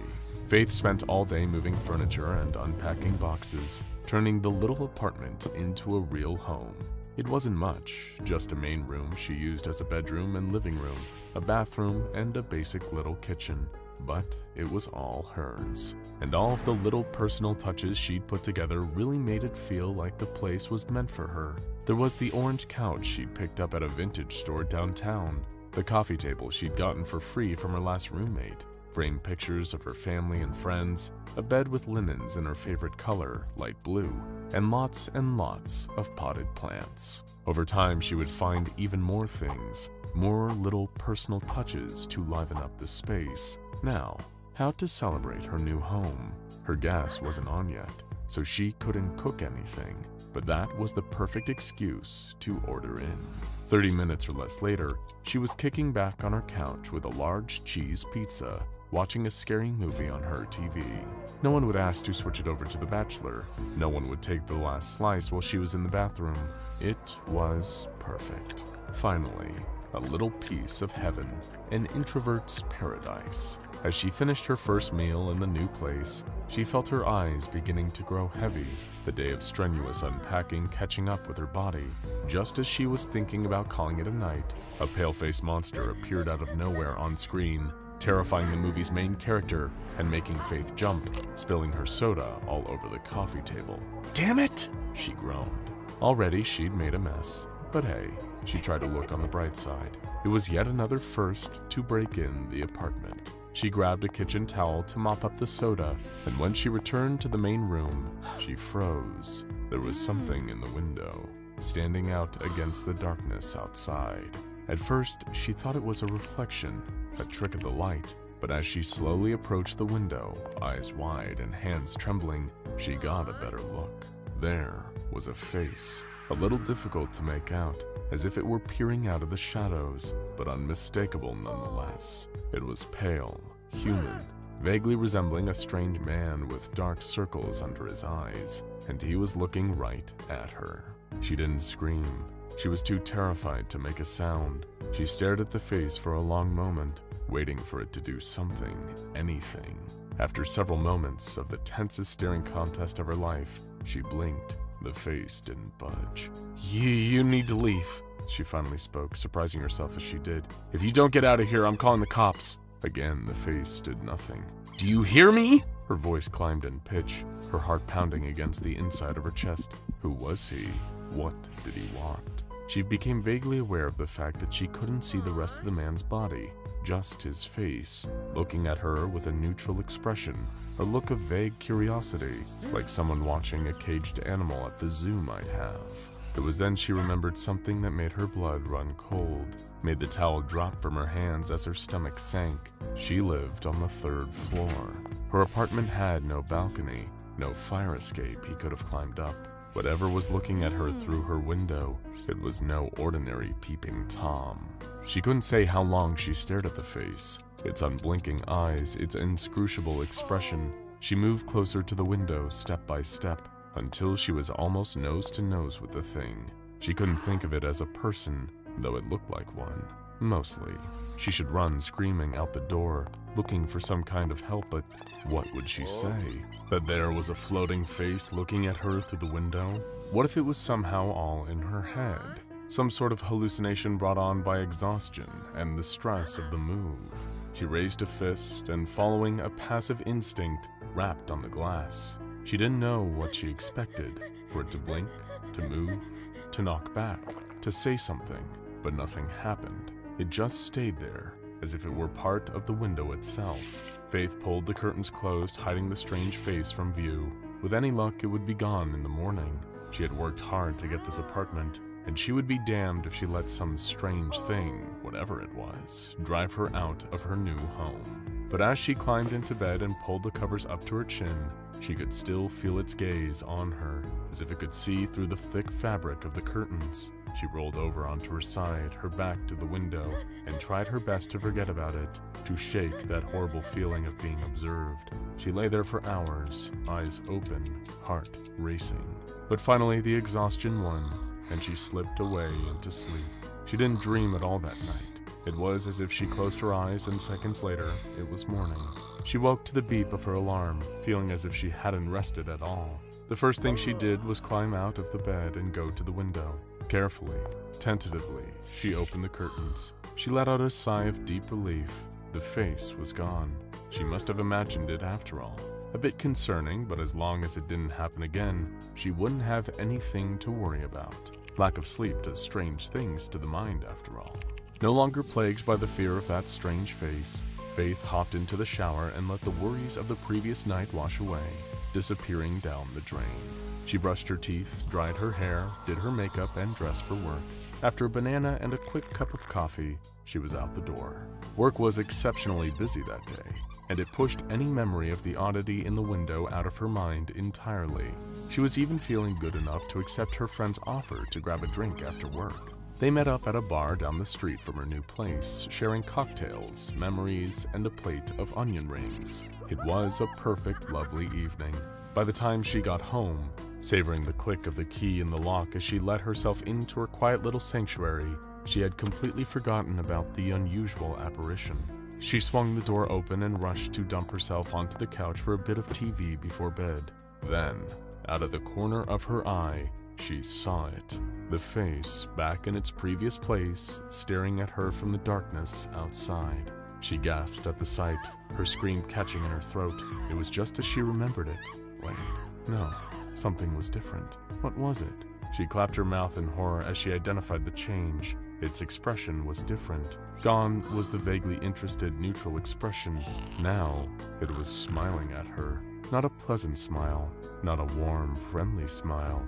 A wicked smile, twisted and cruel. It knew she was afraid, that she'd been hoping it was gone forever, and it was enjoying itself. Her hands were shaking, nervous sweat beading on her brow. "What do you want from me?" she whispered, staring into its eyes. They didn't move, but they glittered with malicious glee just the same. "What do you want from me?" she repeated, her voice rising to a shout. "Shut up!" her next-door neighbor yelled, banging on the wall. "It's after midnight!" She couldn't bring herself to respond. She had more important things to attend to. Her stomach turned, bile rising in her throat. Would the face be gone again in the morning? Would it come back again at night? Was the apartment haunted, possessed by a specter doomed to reside in her window forever? Was that why the rent had been so affordable? Or maybe it was her. Maybe this thing had been drawn to her. Or maybe she was losing her mind. Unaccustomed to living alone, and her sanity was slipping away. She shivered at the thought. What was worse, if the face was all in her head, or if it wasn't. Rather than attempt to answer the question gnawing at her, she closed the curtains. Out of sight, out of mind, she thought. She would have to keep the curtain closed, possibly forever. It was better than seeing that damned face grinning that horrible grin. But as she tried to settle in for another restless night, she could feel its eyes boring into her, burning into her skull. She had never felt so uneasy before. She prepared for cockroaches, for black mold, and for burglars, but not for this. This was something outside of her understanding, outside of reality itself. "Just don't look," she whispered to herself. "Just don't look at it." It became part of her daily routine. Wake up, ignore the window, go to work, try to forget about the window, get home, try desperately not to think about the window. She could always feel it, though. As soon as the sun went down, though, she kept the curtains closed. She knew it was there. She thought about checking to see what face it was making this time, but she couldn't bring herself to look. Gradually, her condition worsened. She woke up to a tightness in her chest, panic attacks that wrecked her body, and felt like her heart might stop beating. Her stomach would ache. She struggled to keep food down. One morning, she rushed to the bathroom and spat up blood. The effect began to follow her out of the apartment too, far away from the face's dwelling. She would sit at her desk, struggling to focus on marketing campaigns and pitches, and she would feel a sudden pain in her stomach, forcing her to double over and groan with agony. She would see flickers of the pale face in her peripheral vision, turning to look, only to find there was nothing there. When she walked down the hall to the elevator or down the street outside her building, she would feel as if someone was following her. She never saw anyone, never heard any footsteps coming up behind her, but she could never shake off the sensation. Soon, even her formerly dreamless nights of sleep, as fitful as they had been, became unsafe. She would toss and turn, sweating through her sheets, as her subconscious was tormented by chilling visions and terrible nightmares. She would dream of walking down a long, dark hallway that seemed to go on forever, and something coming up behind her, trying to grab her and drag her away. It would chase her, wide dark eyes and long, long limbs grasping at her, as she ran and ran but never escaped. Other times she would dream of being locked in a damp basement, chained to a wall as the pale creature sat in a chair across from her, just watching, waiting for something, though she didn't know what. Every night, another nightmare that made her wake up screaming, fighting off invisible attackers. After 2 weeks of living in hell, she decided to look out the window again. She had to see, had to know. That night, when she opened the curtains, it was there, mouth wide open, eyes glinting. It was laughing at her. Screw the deposit, enough was enough. She wanted her home back. She picked up the heavy lamp on her bedside table, wound it up, and threw it at the window with all her might. The glass shattered. Little crystalline shards sprang in every direction as the lamp flew through the air, out the window and down to the street below. And just like that, the face was gone. She checked every other window in place, the little one in the bathroom, the peephole on her door, but it was nowhere to be found. She was free. Her knees gave out and she collapsed to the floor, her face in her hands, and wept from sheer relief. Tomorrow she would clean up the broken glass and spin her landlord a story about a freak accident. Someone would come to fix the window, and it would be the best money she had ever spent. Eventually the whole ordeal would fade away from memory like a bad dream, but somewhere out there, someone else was living the nightmare all over again, looking out a darkened window to see an unwelcome guest. The entity known as SCP-965.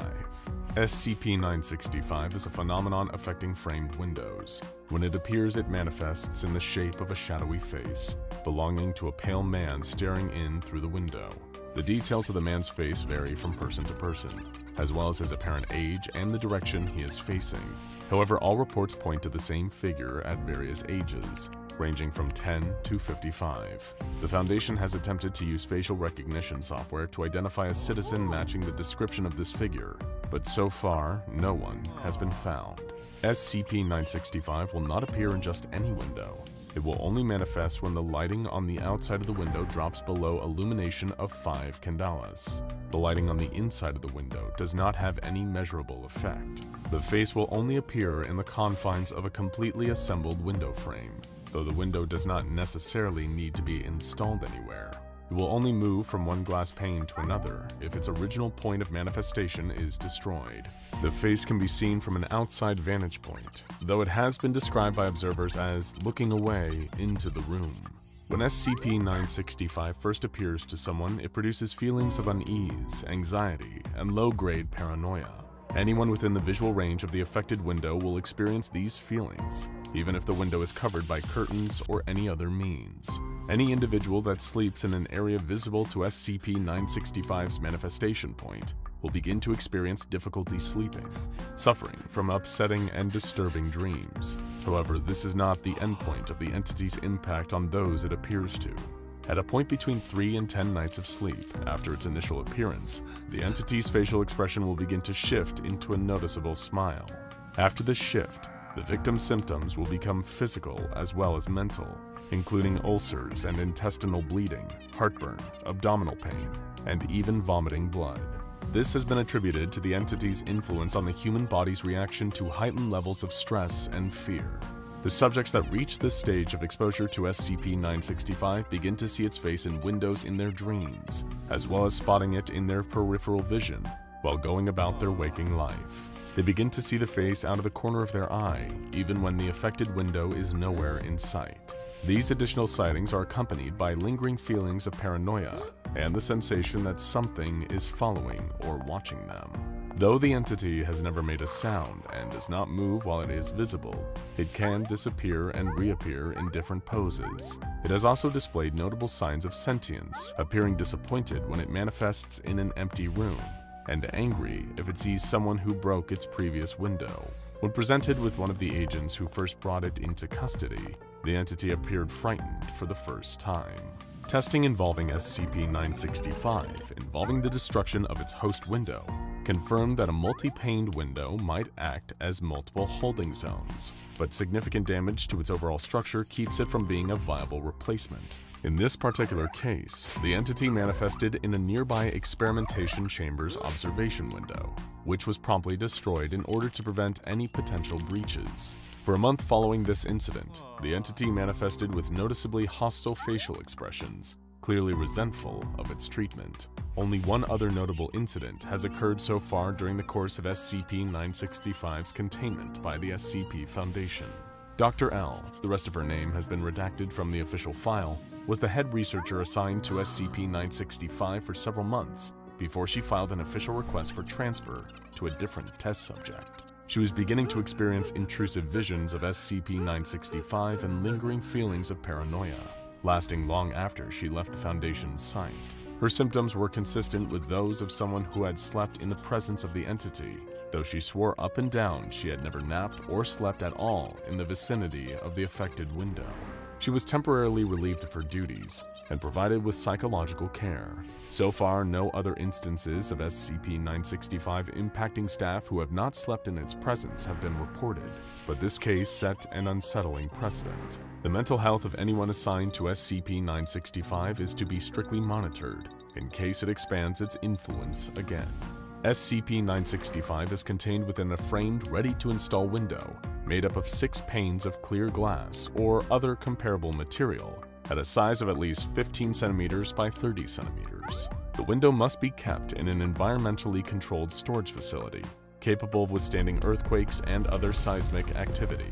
The window must be inspected at least once a week in order to check the integrity of the material.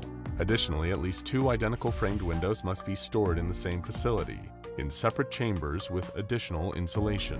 Any lighting in the containment chamber should be kept at a minimum of 130 candelas at any time personnel are inside, with the exception of research and experimentation. Though SCP-965 is currently contained, the Foundation is unable to control its movement should its current window be destroyed. Therefore, SCP-965 is classified as Euclid. Scopophobia is the fear of being watched or looked at by others. Those suffering from this fear will often avoid windows, terrified of who might be standing on the other side, staring in and keeping track of everything they do. Even those of us without scopophobia might find ourselves feeling a prickle of dread while looking out the window at night, watching for a shadowy figure or a ghastly face pressed to the glass. Most of the time, of course, there is no one there. It's just an overactive imagination, the lingering effect of watching one too many scary movies. But eventually, your luck might just run out. One night when the world falls quiet and you go to close the curtains before you go to sleep, just in case, you might just feel that someone is right there, on the other side of that thin pane of glass, staring at you with wide, unblinking eyes. It won't ever come inside, but it isn't going anywhere. And as long as you are where it can see you, you will never know peace again. True horror. The airplane door, belching smoke, and a burning red light. The dead talking in ancient guttural Latin. A monstrous angel made of rings, wings, and eyes whipping barbed tentacles at screaming, terrified priests. You can scarcely imagine a more hellish place. Bishop Franklin's knees gave out under him as soon as the man set foot back on solid ground. Nearing his 70th birthday, he'd never been a particularly tough man, but after the day he'd had, he doubted he'd ever be the same again. Almost being ripped into another dimension, almost being at the center of a nuclear explosion, seeing. He threw up on the ground as the Foundation personnel rushed over to him. Never, never again. Just 8 hours earlier, Bishop Franklin had been getting on with his Friday preparations. They had Mass coming up this weekend, so he was doing the rounds of the cathedral, putting out new candles and straightening pews. He was nearly done, ready to get on with the rest of his morning, when he saw 2 suited figures entering the cathedral. He shuffled over to them, trying to explain that they were closed, but quickly faltered when he saw the grave look on their faces. Just 10 minutes later, he was in the back of their car, still holding a spare candle, with agents from the SCP Foundation sitting on either side of him. They handed him file after file, each most redacted, explaining the basis of who they were and where they were headed. It was a lot for the old priest to wrap his head around. He'd always believed in a higher power and a spiritual realm, but this sounded a whole lot more serious than that. Monsters, aliens, other dimensions, facilities, portals. He questioned the agents on it. They just looked grimly from one to another as the car wound its way to the private airstrip in the middle of nowhere. Bishop Franklin had always hated flying, but he hated it a whole lot more as he approached the airplane with no idea where he'd be landing. A small group of men were gathered on the runway just by the foot of a Boeing aircraft. It seemed like a pretty substantial plane for such a small group of them. He was at least a little heartened to see that none of them had brought luggage either. In fact, most of them were just like him. As Bishop Franklin approached the group, he recognized various faces, other bishops, archbishops, and senior priests. With him there, they totaled 7. The others all looked at him, not saying much. Bishop Franklin tried his best to start asking questions, but 2 things happened in quick succession that closed his mouth very quickly. Firstly, the luggage hold of the plane was opened, and 2 enormous shapes were loaded into it via forklift. Each shape had unmistakable symbols on the sheets covering them. Nuclear danger. Reeling from this revelation, Bishop Franklin turned to the group to be face to face with the Pope himself. He immediately shut his mouth. You may also be wondering what on earth was going on at this airfield. The truth is, Bishop Franklin, along with 6 other priests of Abrahamic faiths, were about to embark on the monthly flight of SCP-616. Within this plane, as all of these men were soon about to find out, exists an emergency door. Covered with satanic iconography, this door, when opened at ground level, operates just like any other emergency door, leading to the outside of the plane. Although any individuals who had passed through this door in this normal state reported feeling heightened anxiety during and after. However, once a month, this door will be anything but normal, opening a gate to, well, you'll soon see. In order to mitigate the threat posed to humanity through SCP-616-1, or the Gate, the plane must be in the air at the time of its opening, far above and away from any human settlements. In order to keep this event contained, the door must be kept open for the duration of the portal's existence until it has closed of its own accord. But holding this door open is not a simple test of strength, it is a test of belief. In order to protect all of humanity from unknown horrors of a cataclysmic scale, 7 priests of Abrahamic faiths must be on board for this monthly flight, praying for the door to remain open. The ability to keep the door open, it turns out, is unrelated to physical prowess, but instead is based entirely on one's own belief that the door can be held open. As such, religious figures praying to a higher power are incredibly well suited to the task. Once per year, the flight is blessed by the Pope, and every time the plane takes off, it must be holding 2 nuclear warheads in its hull. Both can be remotely detonated by the ground team, who will be in constant radio communication with the pilot. Should the pilot fail to give them regular updates on the status of SCP-616-1, the event will be treated as an XK-class end-of-the-world scenario, and both nuclear devices will be detonated without hesitation. But Bishop Franklin only knew about half of this information from his redacted set of documents, and had forgotten half of them on his stressful car journey. As he strapped himself into a window seat, he was trembling like a leaf. He desperately wanted to complain about being put into this situation, but he wasn't entirely sure who he would complain to. If he spoke to anyone external about what he was about to witness, he had been told by the Foundation agents that he would be administered with a Class C amnestic, whatever that meant. He really didn't want to find out. Fortunately for him, the most familiar of the faces from the group of priests sat next to him in the aisle seat. Bishop... what was his name? Sensing Bishop Franklin's uncertainty, the man reached a hand over and warmly reintroduced himself. Bishop Pete. They'd met 2 years ago in Berlin. Just that small action was almost enough to settle Bishop Franklin's nerves as the plane started to barrel down the runway. Almost. The plane took off, causing the old man's stomach to drop. Heart hammering, he looked around, spotting the emergency door. It was just up ahead of him, around the middle of the fuselage. It would have looked like a normal emergency exit, but for the blood-red markings scrawled across it. A wave of dread washed over him. It certainly looked evil, that was for sure. Trying his best to help, Bishop Pete struck up a conversation. He explained it wasn't his first time doing this. He'd been drafted to help 3 months ago. It was scary for sure, but everything was totally fine. The Foundation had planned everything to a T. It would have helped Bishop Franklin's nerves, but it only made his mind jump to the nuclear weapons he'd seen loaded into where his suitcase would have normally gone. The two of them lapsed into silence for a while. No one on the plane was really speaking. He supposed he should have used this opportunity to pray, but according to his briefing, he'd be doing a lot of that very soon. He hadn't entirely understood what the Foundation had meant by that. He'd been told to pray to, quote, keep the door open. What had they meant by that? A bang shattered the silence as the emergency door slammed wide open. In an instant, the plane went into a nosedive as all the air rushed from inside. The lights went out for several seconds, then came back on in flashing, panicked spasms. Bishop Franklin clung for dear life onto the back of the chair in front of him as the roar of air rushed around him. It had gone dark outside, with shapeless clouds swirling around him, shaking the plane. Screaming voices filled the aircraft. Not just the voices of the men on board, but women and children too, crying out in agony and terror through throats that sounded like they'd been lashed with razor wire. Then he saw it. SCP-616-1.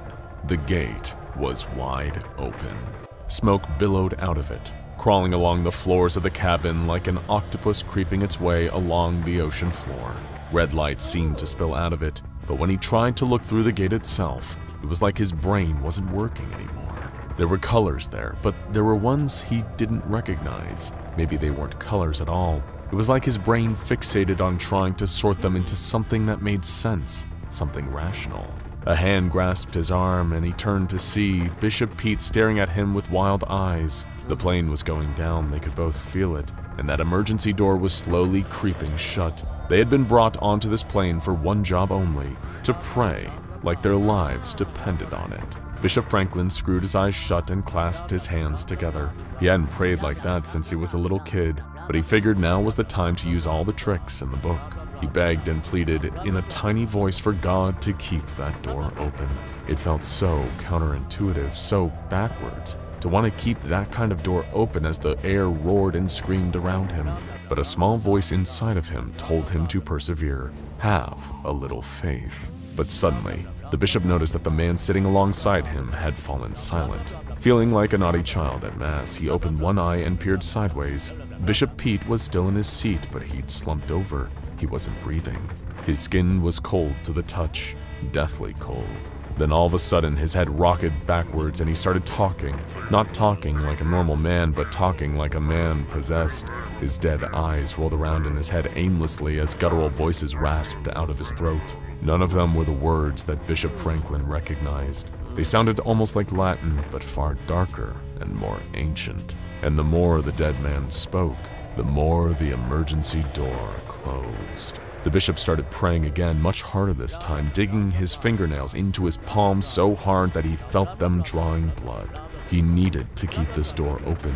He had to, and he could. He believed it entirely in that moment. The door banged back open, wider than ever, despite the chanting of the dead body in the seat next to him. Nightmares swelled to the forefront of his mind as the plane hurtled to the ground. Only the plane wasn't hurtling to the ground. In fact, it was flying at a perfectly steady altitude of 10,972 meters, with an airspeed of about 780 kilometers an hour. In fact, aside from the death of Bishop Pete, everything within the plane was going perfectly to plan. Deaths of priests were just an occupational hazard of keeping this SCP contained. The pilot at the front of the plane regarded the whole situation playing out behind him, while feeding constant information back to base. Everything was going perfectly according to plan, until the angel appeared. Bishop Franklin wasn't the first one to see it.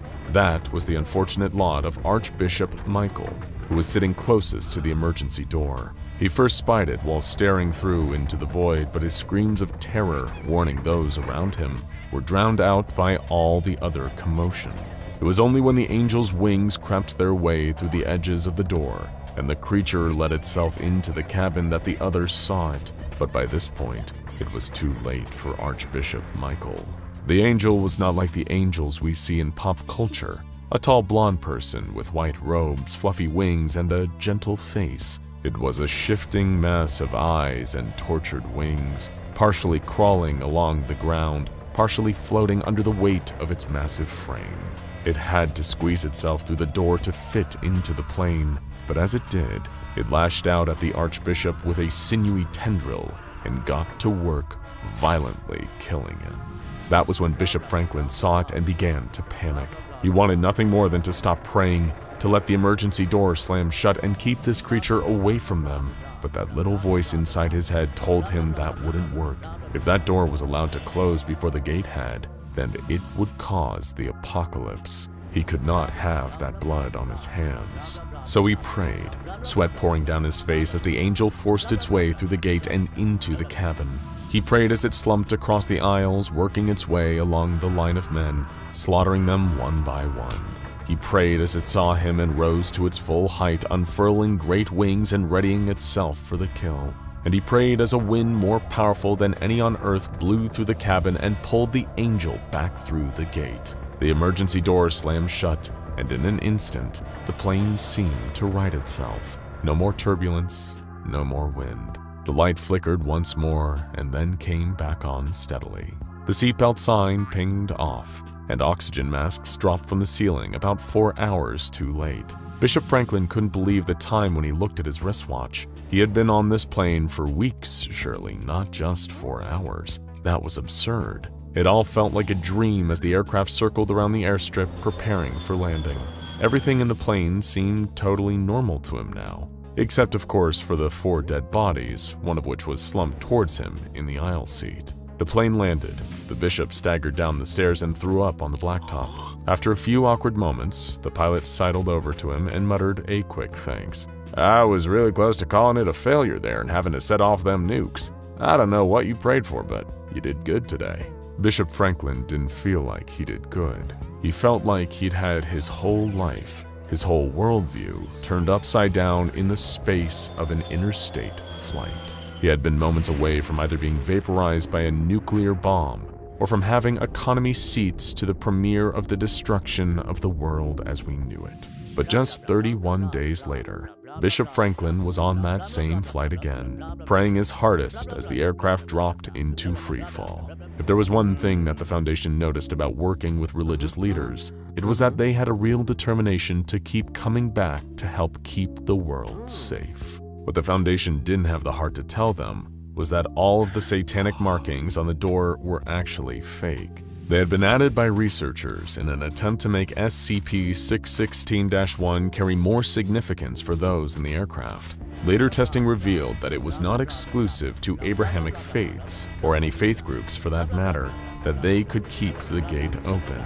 Anyone who believed they could do it was capable of it. Faith leaders, however, are still being utilized, and the blessing is still being performed by the Pope on a yearly basis. It had been found that these external rituals, while not necessarily directly impactful, have strengthened the belief and resolve of those inside the plane, yielding fewer casualties and shorter durations. Various experiments have been conducted to see beyond the event horizon of the gate, to see what's on the other side. Those in the plane have reported as having the name Paradise, despite never going inside.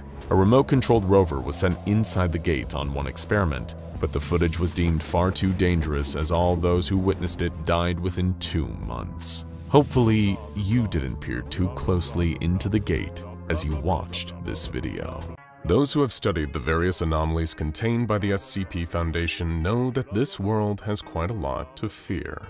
Enormous world-devouring monsters that thrive on an endless stream of hate. Seemingly innocuous statues waiting to snap your neck the second you turn your back, and a shark-eyed old man with the power to reach through solid concrete, grab hold of you with his rotting hands, and drag you into his own personal hell.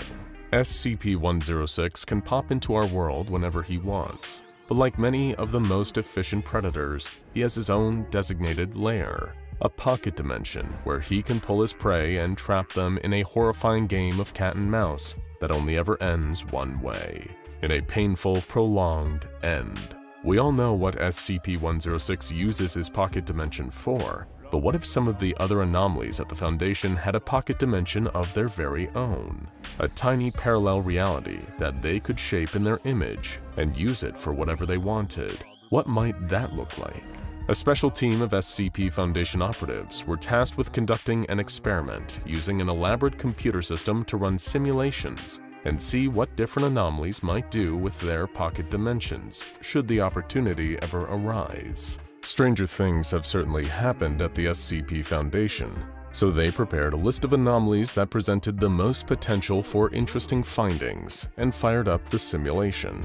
For the very first subject, they selected an anomaly who was also a colleague, Dr. Bright and SCP-963. The monitor attached to the computer running the simulation showed a curious, surprising picture. There was a door with one sign, Bright Council Meeting inside. Past the door was a long conference table packed to the brim with different attendees. There were guards, D-Class, scientists, men and women, all wearing the trademark anomalous amulet. It was every single incarnation of the Doctor himself, all talking over each other with great enthusiasm. At the head of the table there was a monitor depicting the current incarnation of Dr. Bright going about his daily life on a live video feed. All of the many Dr. Brights were instructing him, giving him advice and guidance on every impulse and decision.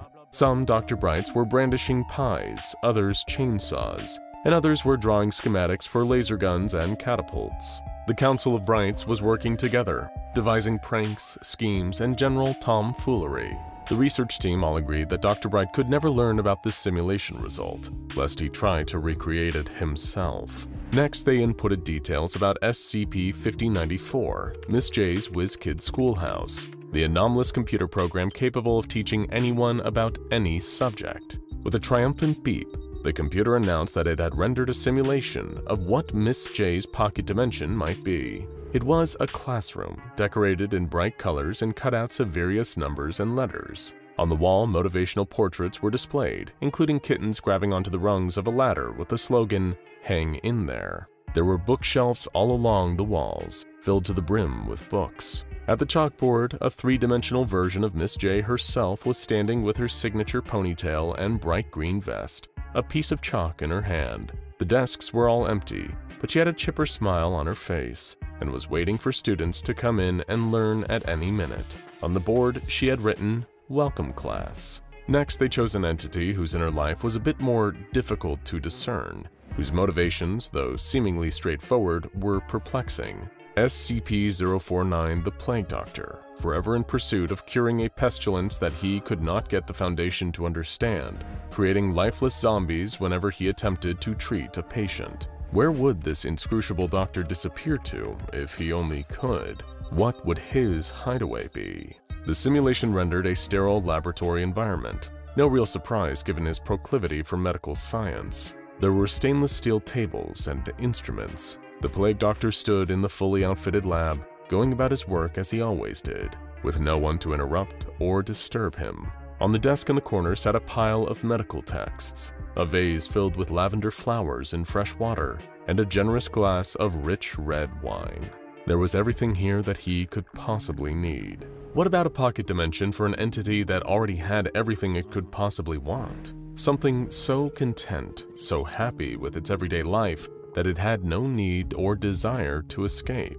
SCP-999 lived as a pampered pet, a sort of Foundation mascot, with its every wish for tasty treats or playtime met. Still, they inputted the Tickle Monster's information into the simulation to see what it might come up with. What it rendered looked like something out of Willy Wonka and the Chocolate Factory. It was a wide open field beneath a bright blue sky, filled with sunlight and fluffy white clouds. The landscape, however, was not the greenery and nature one might expect to see, but instead was made up entirely of candy and other sweets. Boulders made of toffee, a lake of melted chocolate, lollipop trees, and cotton candy bushes as far as the eye could see. Nestled within the candy landscape was an elaborate playground, more of an amusement park than the usual row of swings and a plastic slide. There was a miniature Ferris wheel, a ball pit, and an obstacle course that SCP-999 could bounce around and navigate. Every simple, childlike joy was present in this place. Pure sweetness, happiness, and light. For a creature as good as SCP-999, they would expect nothing less. Next up was the deadly statue that moved only when out of sight, SCP-173. It took the researchers a moment to understand what they were seeing when they took a look at its dimension. At first, they thought that perhaps the simulation had somehow crashed. After all, they were looking at a pitch-black screen. Then, they realized. They were seeing what its dimension would look like after all. The perfect place for SCP-173 to retreat to would be somewhere cloaked in absolute darkness, where no one could keep an eye on the statue and stop it from moving as it pleased. Here, it would be free to hunt and take lives as much as it wanted, keeping unsuspecting humans in suspense as they waited for the sound of grinding stone to betray that the end was near. The researchers all shuddered and glanced over their shoulders just in case. Since they were already feeling unsettled, they decided to take it one step further and see what SCP-682 might create for itself. What could be home for the creature that hates everything? They were horrified to see a bleak, stony landscape where the massive reptile was devouring everything in sight. Humans, plants, animals, none were safe from being snapped up in its deadly jaws. That wasn't the worst of it though.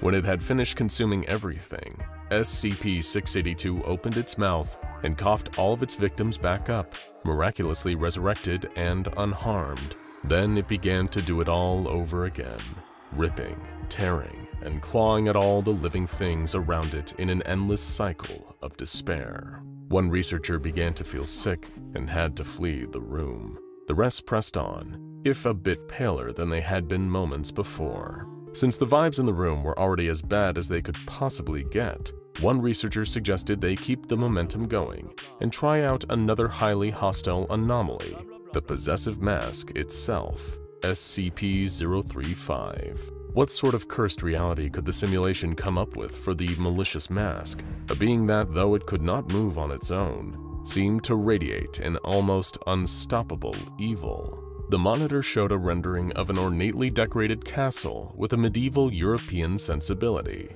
gold decor, and rich red velvet curtains, dots of black and red like blood and black goo on everything. On the walls, elaborate tapestries were hung depicting the traditional comedy and tragedy masks that SCP-035 resembled. There was a stained glass window toward the back of the room, depicting SCP-035 with a full human body sitting atop a golden throne, a crown on its head. In the very center of the room, there was SCP-035 in a position matching the stained glass window. At its feet, dozens of people dressed in rags were kneeling in supplication to their ruler. The mask was smiling. Of course that awful thing would want to make itself the king of its own private castle, forcing others to serve its every whim. Time to shift gears to something completely different. SCP-2662, also known as Cthulhu. Despite the creature's intimidating appearance, he was overall a relatively polite being. What would his chosen sanctuary look like? SCP-2662's simulated pocket dimension was a far cry from the luxury of SCP-035's. There were no riches here, no opulent displays of wealth and power. It was the opposite. The room depicted resembled a standard studio apartment, with a bed, a couch, a television, and a kitchenette. Every up-to-date game console, and some that didn't exist yet, could be seen throughout the room, and posters for various video games and action and sci-fi movies adorned the walls. There were stacks and stacks of games ready to be played, as well as an extra-large beanbag chair positioned directly in front of the TV screen. There, SCP-2662 sat, gaming happily. The room had no windows and no visible door either. No way for strangers to intrude on his peaceful, private leisure time. Up next on the list was SCP-953, the polymorphic humanoid. But when the simulation rendered her pocket dimension, she was nowhere to be seen. There was a beautiful landscape, like something out of a painting, of what appeared to be an idyllic location in rural Korea. There was vibrant green grass, a light blue sky dotted with delicate wisps of clouds, and a clear trickling stream. There was a man lying by the stream, basking in the sunlight, though he didn't look like any anomaly the research team recognized. They were checking him for the telltale fox ears or tail that indicated a shapeshifted SCP-953, when suddenly, a figure emerged from the water. A woman with long dark hair, wearing a white dress, and with those oh-so-familiar ears poking out from her scalp. She stretched her sharp claws wide and snapped her fingers. Suddenly, the landscape changed. The sky went dark, the clouds replaced with fox eyes glaring down from the heavens. The stream flowed red with blood, and the grass became a carpet of gnarled orange fur. The man scrambled to his feet in a desperate bid for escape, but SCP-953 jumped on him before he could so much take a step away from her and began to torture him gleefully. The screen went red, as if with blood. The researchers definitely needed a palate cleanser after that nightmarish vision, so they selected a much more wholesome entity from the list for the next round. SCP-2295, the Patchwork Bear, that so deeply wanted to heal the world and help the sick and hurting. Its simulated dimension resembled an ordinary doctor's office waiting room, with chairs, a check-in desk, and some toys and books for bored patients of all ages. There was one difference, however. Everything in the room was made from scrap fabric and yarn, materials the bear could use to patch a potentially infinite number of troubles. This was a place where the bear could bring anyone in need of its help and treat them to the best of its ability. But what about an anomaly that was not sentient, or at the very least one whose sentience was very much up for debate? The team selected SCP-914 for the next simulation. Inputting the details of 914, or the Clockworks, resulted in an image of a small factory with large metal doors. Inside, all manner of unidentifiable machinery worked in tandem to rearrange and reconfigure various items. There were different conveyor belts, each marked according to one of the Clockworks settings: coarse, rough, 1-to-1, fine, and very fine. Perhaps one researcher posited this pocket dimension was not theoretical at all. Maybe this was where items went when they disappeared into the machine's intake booth. Then again, who could be certain how exactly an item like SCP-914 really worked? Next was SCP-073, or Cain. In his dimension, the world of his own making, he strolled through a dense forest, the vegetation thriving all around him where it would have ordinarily withered and died. He plucked an apple off a tree and took a bite. SCP-529, Josie the Half-Cat, romped through a playroom that could only be described as cat heaven, scratching posts, fish and chicken treats, balls of yarn, everything a feline friend could ever desire. One researcher wiped a tear from her eye, and when her colleagues questioned it, she just replied, "I really like cats, okay?" In a subject change, another researcher suggested trying a sort of before and after experiment with the simulation. They would see what sort of pocket dimension might be generated by an anomaly before a traumatic event, and what it might create after. They settled on SCP-066, Eric's toy. First, they built the simulation around SCP-066 as it first behaved when it arrived at the SCP Foundation. The result produced was a world made of colorful yarn, filled with living yarn creatures roaming around the landscape as Eric's toy rolled among them cheerfully. Then they inputted the details of the incident that shifted the entity's behavior when a D-class attempted to cut off a piece of its yarn body for study. The resulting pocket dimension was made not of yarn, but of fleshy tendrils dripping with red that curled and writhed like tentacles, grasping and squeezing aggressively at anything that intruded on the space. A striking visual representation of the change in the anomaly's mental and emotional state. Next was SCP-1867, Lord Blackwood. Lord Blackwood's pocket out of reality was the interior of a grand hunting lodge, with a roaring fire in the fireplace and an impressive, if a bit macabre, bearskin rug stretched across the floor.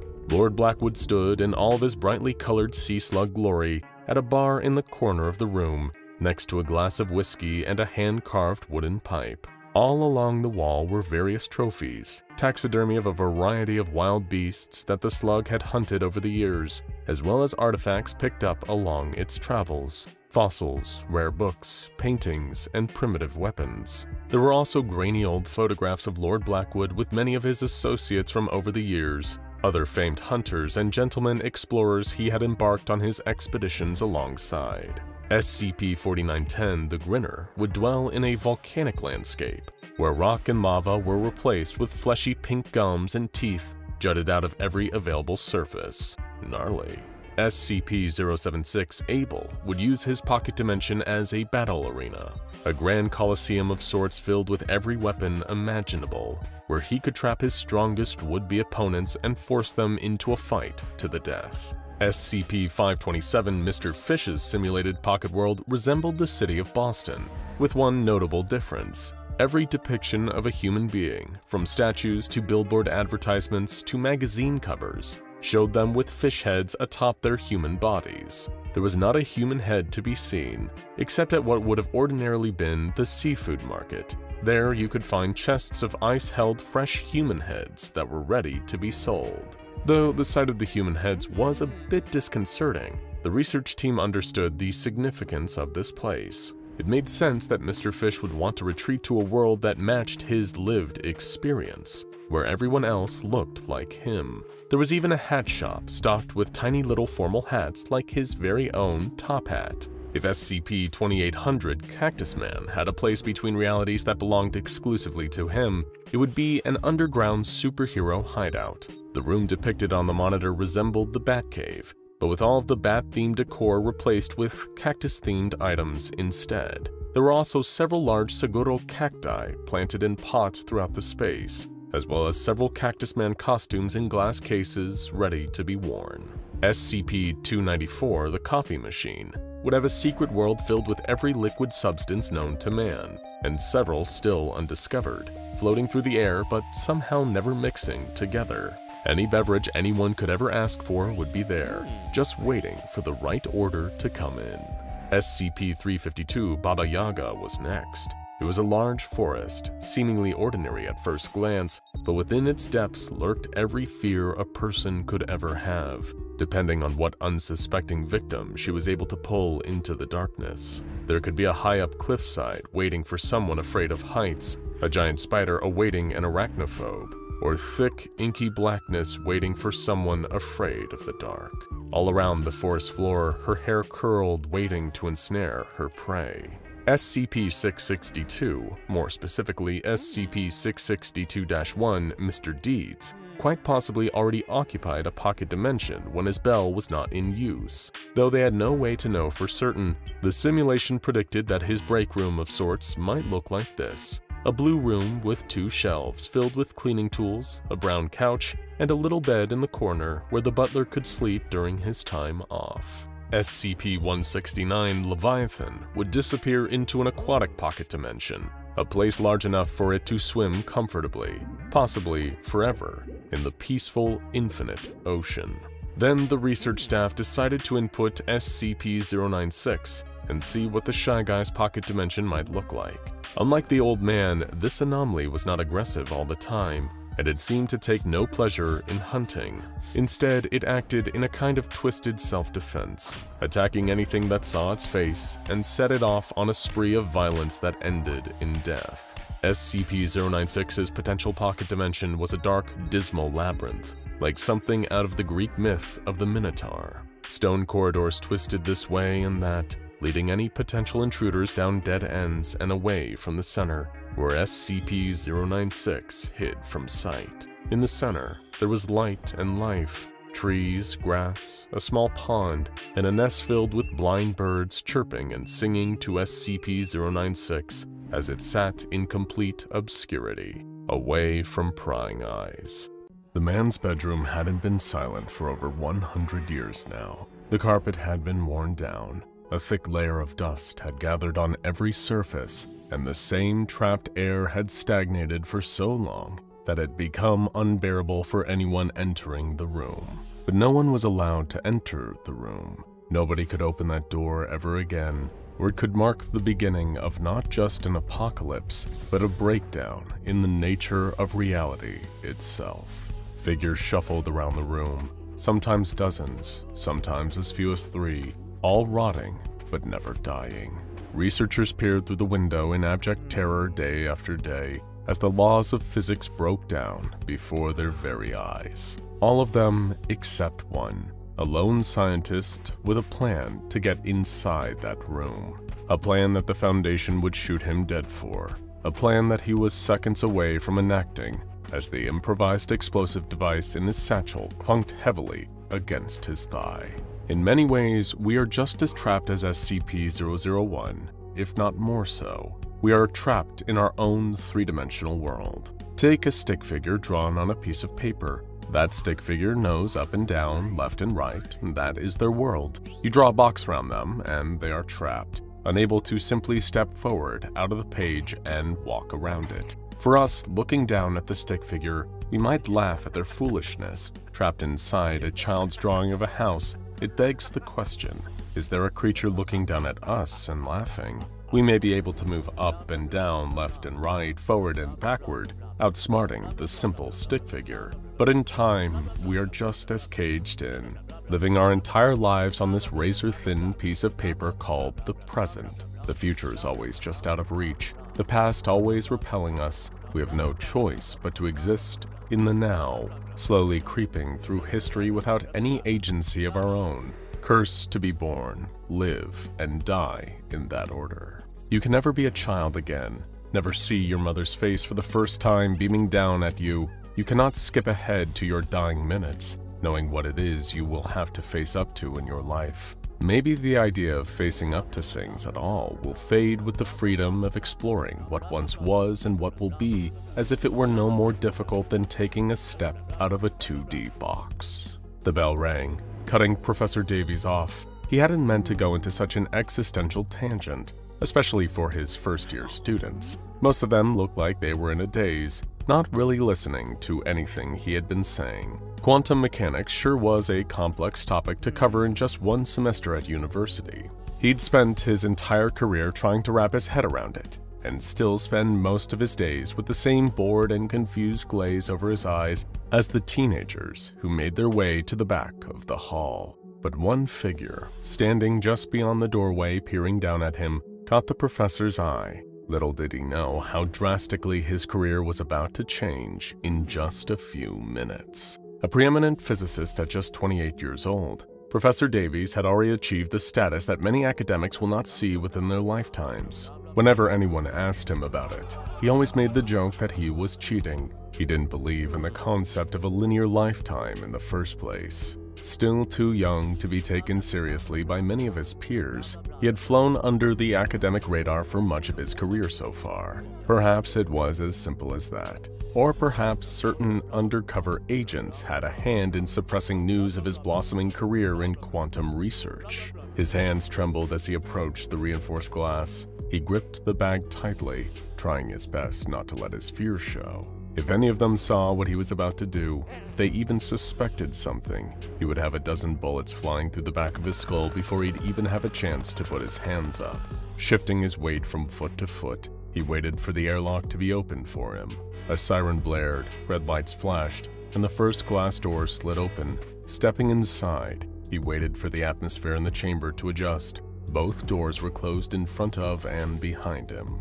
If they wanted to kill him, now would be the time. He closed his eyes and waited with bated breath, the bomb weighing heavily on his shoulder. But they would not kill him. He knew that now. What he was about to do was inevitable. It took several months for Professor Davies to be granted the full security clearance he needed. They kept referring to his project as a K-class anomaly, whatever that meant, in order to get him up to speed with the nature of what he was going to be working on.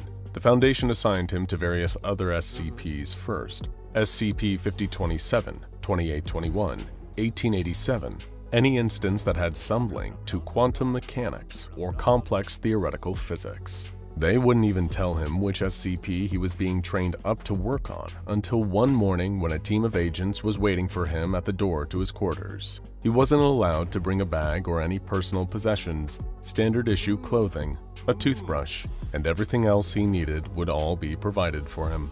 It was only then that they told him which SCP he was being assigned to. SCP-001. He was blindfolded for the entirety of the journey. Car, then plane, then another car. It was a full 10 hours before his blindfold was removed and his new project was revealed to him. Professor Davies found himself in Site-01, the place where all of this started. All the SCPs, all the research, the secrecy, the assassinations, the deaths of countless innocent people, and an equal number of guilty parties. It all started right here, Site-01. The site itself resembled a large sarcophagus, similar to the one found covering the Chernobyl nuclear power plant. Where do you think the Soviets got the blueprints from? Everything in the room is arranged in a circle around the center. Research desks, maintenance equipment, raw materials including a stockpile of wooden planks and reinforced metal sheets, monitoring equipment, security cameras, and of course, some of the most advanced automatic weapon systems in the world, all pointed at a great glass box in the middle of the hangar. Measuring 30 meters in each direction, the glass was 50 centimeters thick. Even all those high-caliber weapons would have had a hard time creating a chip in that. But it wasn't the glass box itself that was so interesting. It was what was trapped inside of it. A house inside a perfectly round glass bowl, with no entrances or exits, complete with a front lawn, sidewalk, porch, and even a tree in the backyard. A regular American house, trapped in a box like some kind of science experiment. There was some kind of transparent airlock system at the entrance. On the other side was just a normal walk up the garden path to the edge of the second glass bubble enclosing the house. But on closer inspection, Professor Davies realized that this wasn't your typical American house at all. The street lamp wasn't electric. It was made of iron with little glass-paned windows, an oil lamp. In fact, the house did look odd to him. There was no electric doorbell, but instead an actual physical bell system. The whole house looked out of place, not just because it was in a box in the central hangar of a 42,000-ton sarcophagus, but because it was from another era entirely. You see, Site-01 was constructed around this house.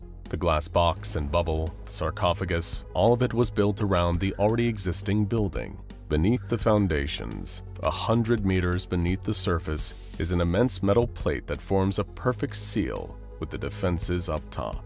The only way in and out of Site-01 is through an immense reinforced door. But even all those defenses will prove utterly futile if anyone ever opens the thin wooden door to the bedroom on the top floor of the house. That is the home and the prison in which SCP-001 is trapped. It is the job of the Foundation to make sure that it remains trapped there indefinitely. What is SCP-001? As Professor Davies made his way through the airlock for the very first time and entered the site under the supervision of 4 of the highest-ranking SCP staff alive today, he laid eyes on the entity itself for the first time.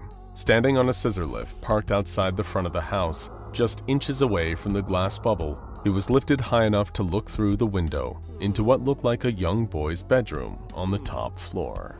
Layers of dust coated the surfaces, black and white photos sat in frames, antique children's toys sat all around the walls, but Davies didn't notice any of them. He was too busy watching the men walking in all directions. Unhurried, but with purpose, well over a dozen men walked in all directions across the carpeted floor. They were all identical, around 6 feet, with heavy rotting skin that seemed to hang off their limbs like it would a carcass left in the sun. Human cadavers milling about in a young boy's bedroom. Davies was so taken aback by their appearance and behavior that it took him a long time to notice something truly strange. The reason he was brought here in the first place. They were walking through the bed in the middle of the room.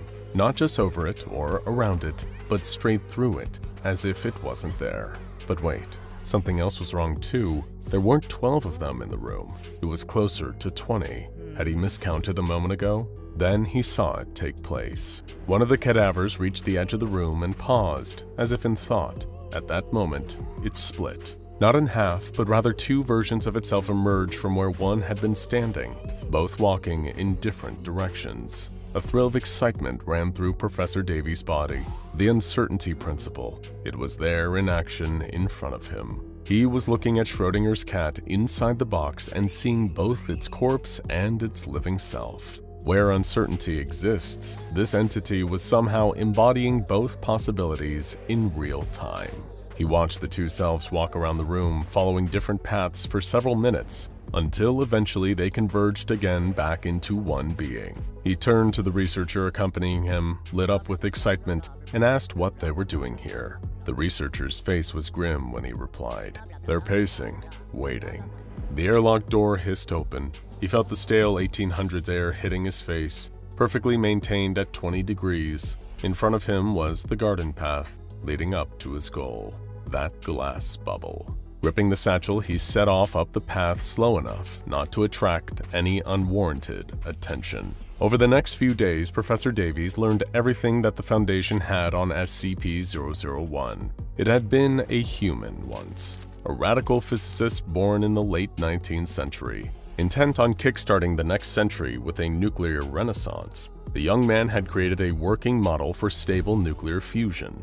The potential ramifications were enormous. Free, clean electricity on a mass scale with no harmful byproducts. His research was almost complete when a covert private military group poisoned him with his own radioactive nuclear agent. The young man made it back to his house, where he died in his sleep that night. Powerful military personnel and prominent scientists who had been working alongside the young man knew immediately what had happened. Bursting into his home, they were about to walk through his bedroom door and save him, when they saw the shadow of 2 feet standing by the door, then another pair. The young scientist had died, but he also hadn't. Much like Schrodinger's cat, the man was suspended in a dual state of death and not death. This shocking discovery led the group of people present to form a rudimentary foundation, established to secure and contain their once friend within his room, never to be discovered by the wider world. Through close observation since this time, it has been established that SCP-001 exists independently of linear time,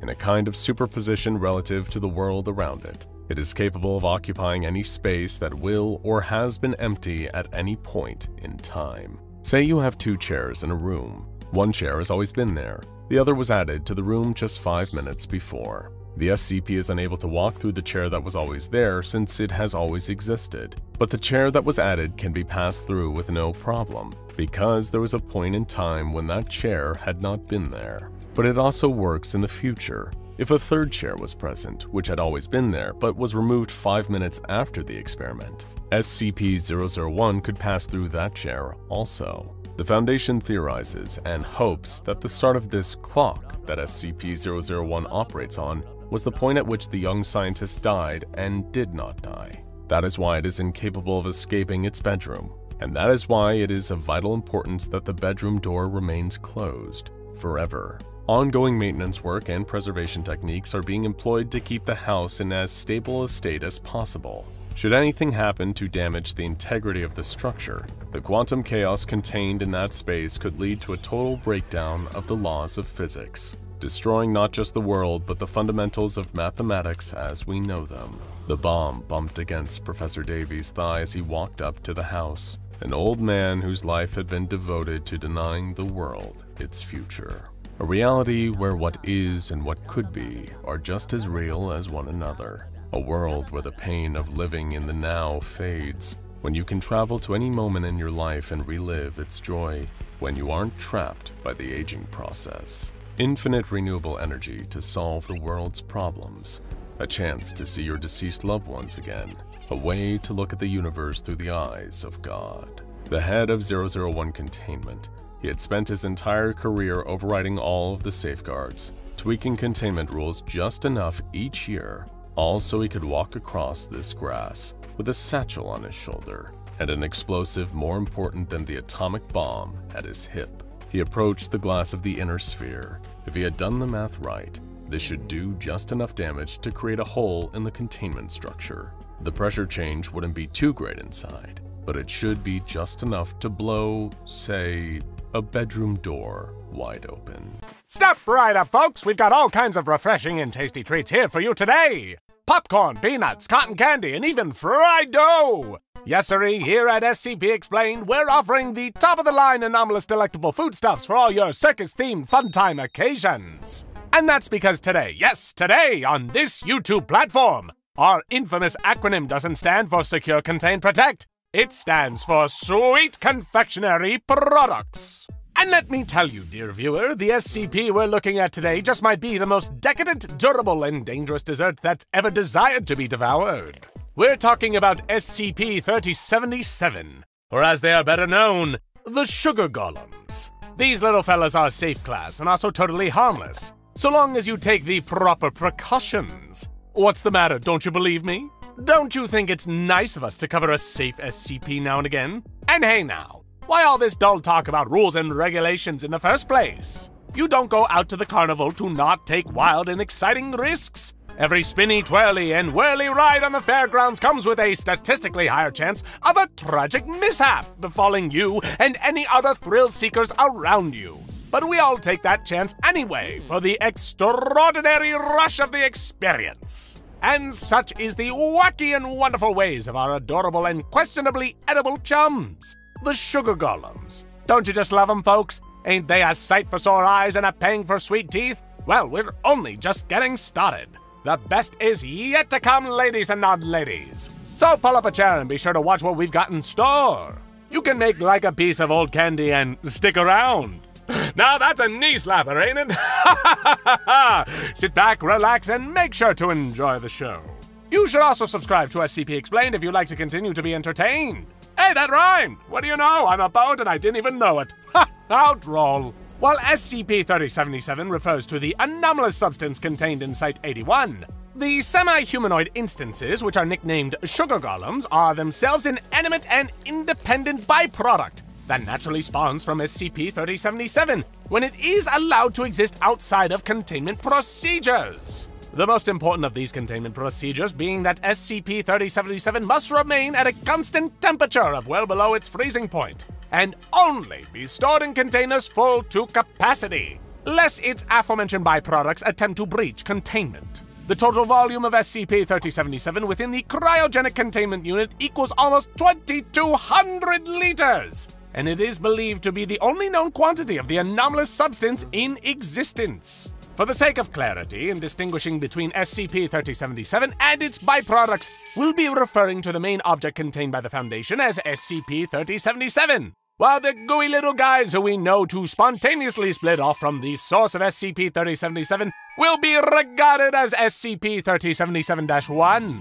As mentioned before, SCP-3077-1 instances have been affectionately dubbed the Sugar Golems. Every instance of SCP-3077-1 resembles an approximately 1 meter tall, gaunt humanoid, composed of a pure sugar-derived substance commonly known as treacle. And that's molasses for all y'all yeehaw cowboys over there in the US of A. If you've ever played the classic board game Candyland, you'll have some idea of what an individual instance of SCP-3077 looks like from the beloved and often remembered character of Gloppy, who lives in the molasses swamp section of the board and is also fittingly made out of molasses himself. Yes, indeed, Gloppy is truly a delight for a weary Candyland player to meet.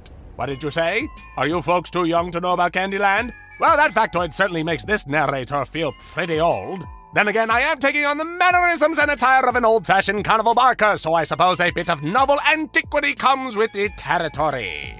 Regardless, the Golems are each composed of roughly 7 liters of sweet, syrupy goodness. And very much like everyone's favorite character, Gloppy, they all lack defined lower bodies and can all emote through crude yet oddly endearing vocalizations in the place of intelligible speech. While their facial features are simplistic and misshapen, the contours of concave eyes and gaping mouth are usually present. The exact number of these eyes and mouths is subject to variation, much like the color of the board spaces in a wonderful, wholesome family game of Candyland. While each SCP-3077-1 instance is around the same size, the body proportions and overall shape of each instance are rather fluid, pun fully intended.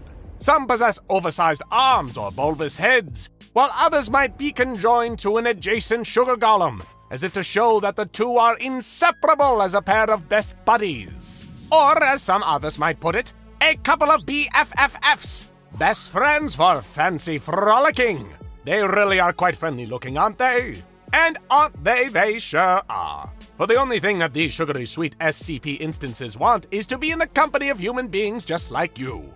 Yes, you! Who else would I be talking to? It's a hard life for this worn-down Connie, let me tell you. These little sugar golems love what they do and do what they love. But that doesn't mean that it's time for fun and games. Even though SCP-3077-1 instances want to hang around human beings, they don't tend to stop at hey and hello or whatever those appropriate greetings sound like when they are being gurgled by a diminutive molten sugar monster. Things can get out of hand real fast, just like an orange cream popsicle melting in the sun of a late summer's day.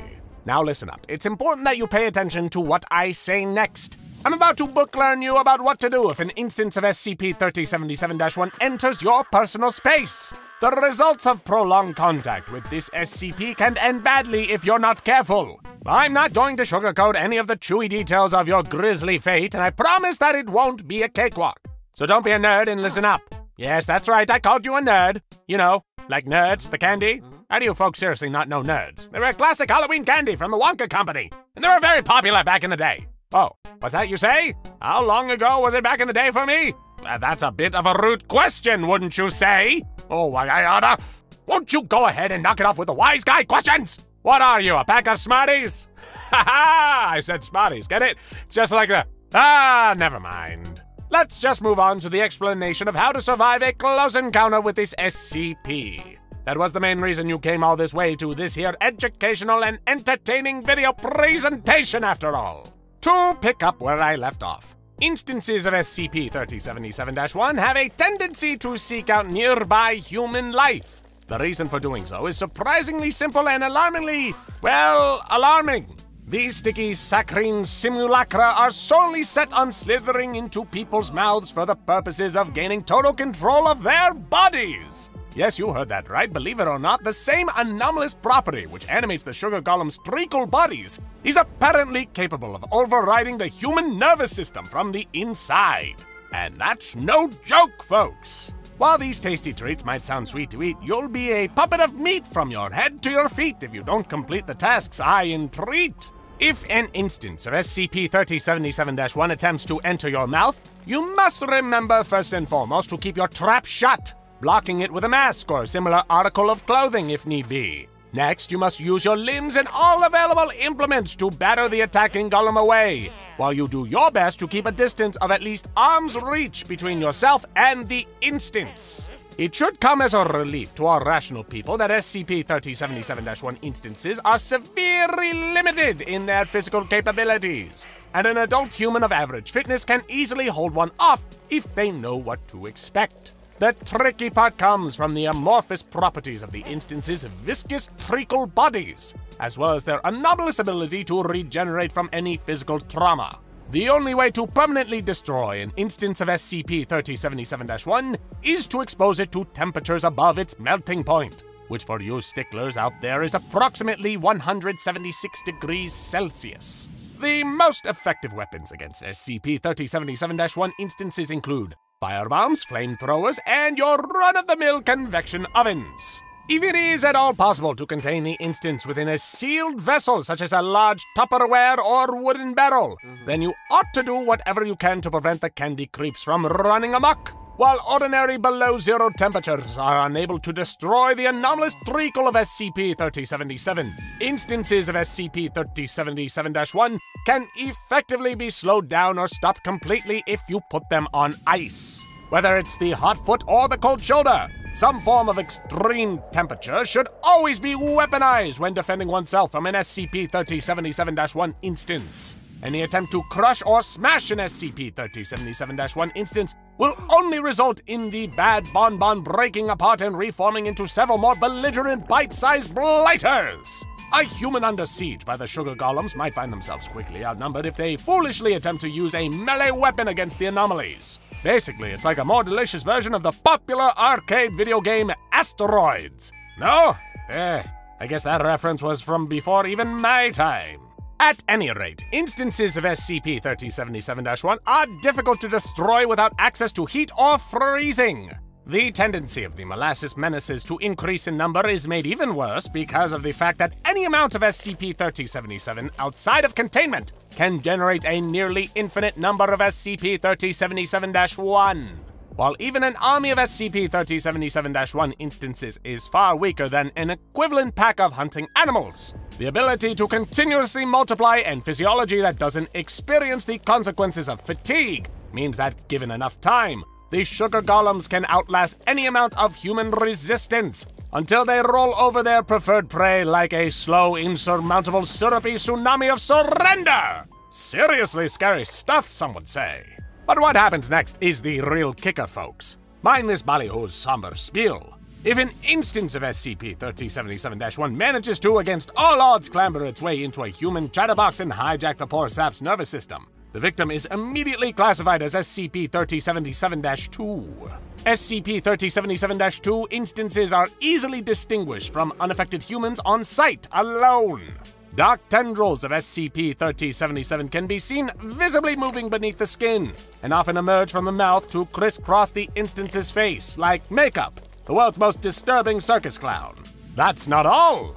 After the tragic treacly transformation takes place, the movements exhibited by the instance of SCP-3077-2 will become crooked and jerky like a marionette puppeteered by a frustrated chimpanzee. During this time, the instance remains fully conscious, retaining whatever cognitive faculties it has possessed previous to its classification, but it is unable to attempt speech or exert autonomy over its own actions. This fun fact was discovered by studying the EEG recordings of several SCP-3077-2 instances, and is brought to you by the United Guild of the Existentially Terrified. If an instance of SCP-3077-2 happens to wander its way into the vicinity of any humans that haven't succumbed to the process of consuming SCP-3077-1, it will proceed to put on a jaunty performance for its newfound audience. This peculiar display involves clumsy efforts at dance choreography and the throaty singing of unsettling atonal melodies that would make your annoying cousin's road trip songs sound like they're in tune.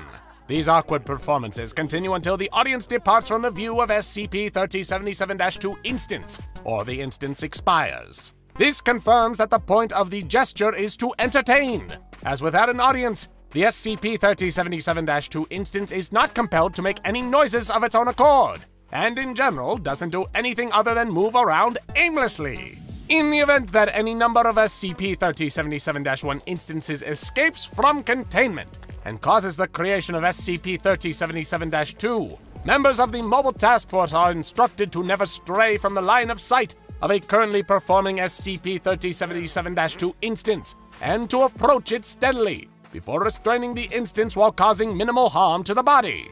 SCP-3077-2 instances can be useful for running further tests on the anomalous properties of SCP-3077, and there are simple procedures that allow an instance to be kept alive indefinitely in containment. Any damage sustained during capture can severely hamper the efficiency of these life-sustaining procedures. The worst-case scenario is that an SCP-3077-2 instance expires before being securely contained, as this will cause the SCP-3077-1 instance to emerge from its host and resume its relentless attack on all nearby humans. It is far easier to simply deal with SCP-3077-2 instances accordingly, and this is because SCP-3077-2 only ever attempts to continue the performance and possesses neither the intention nor the capacity for retaliation.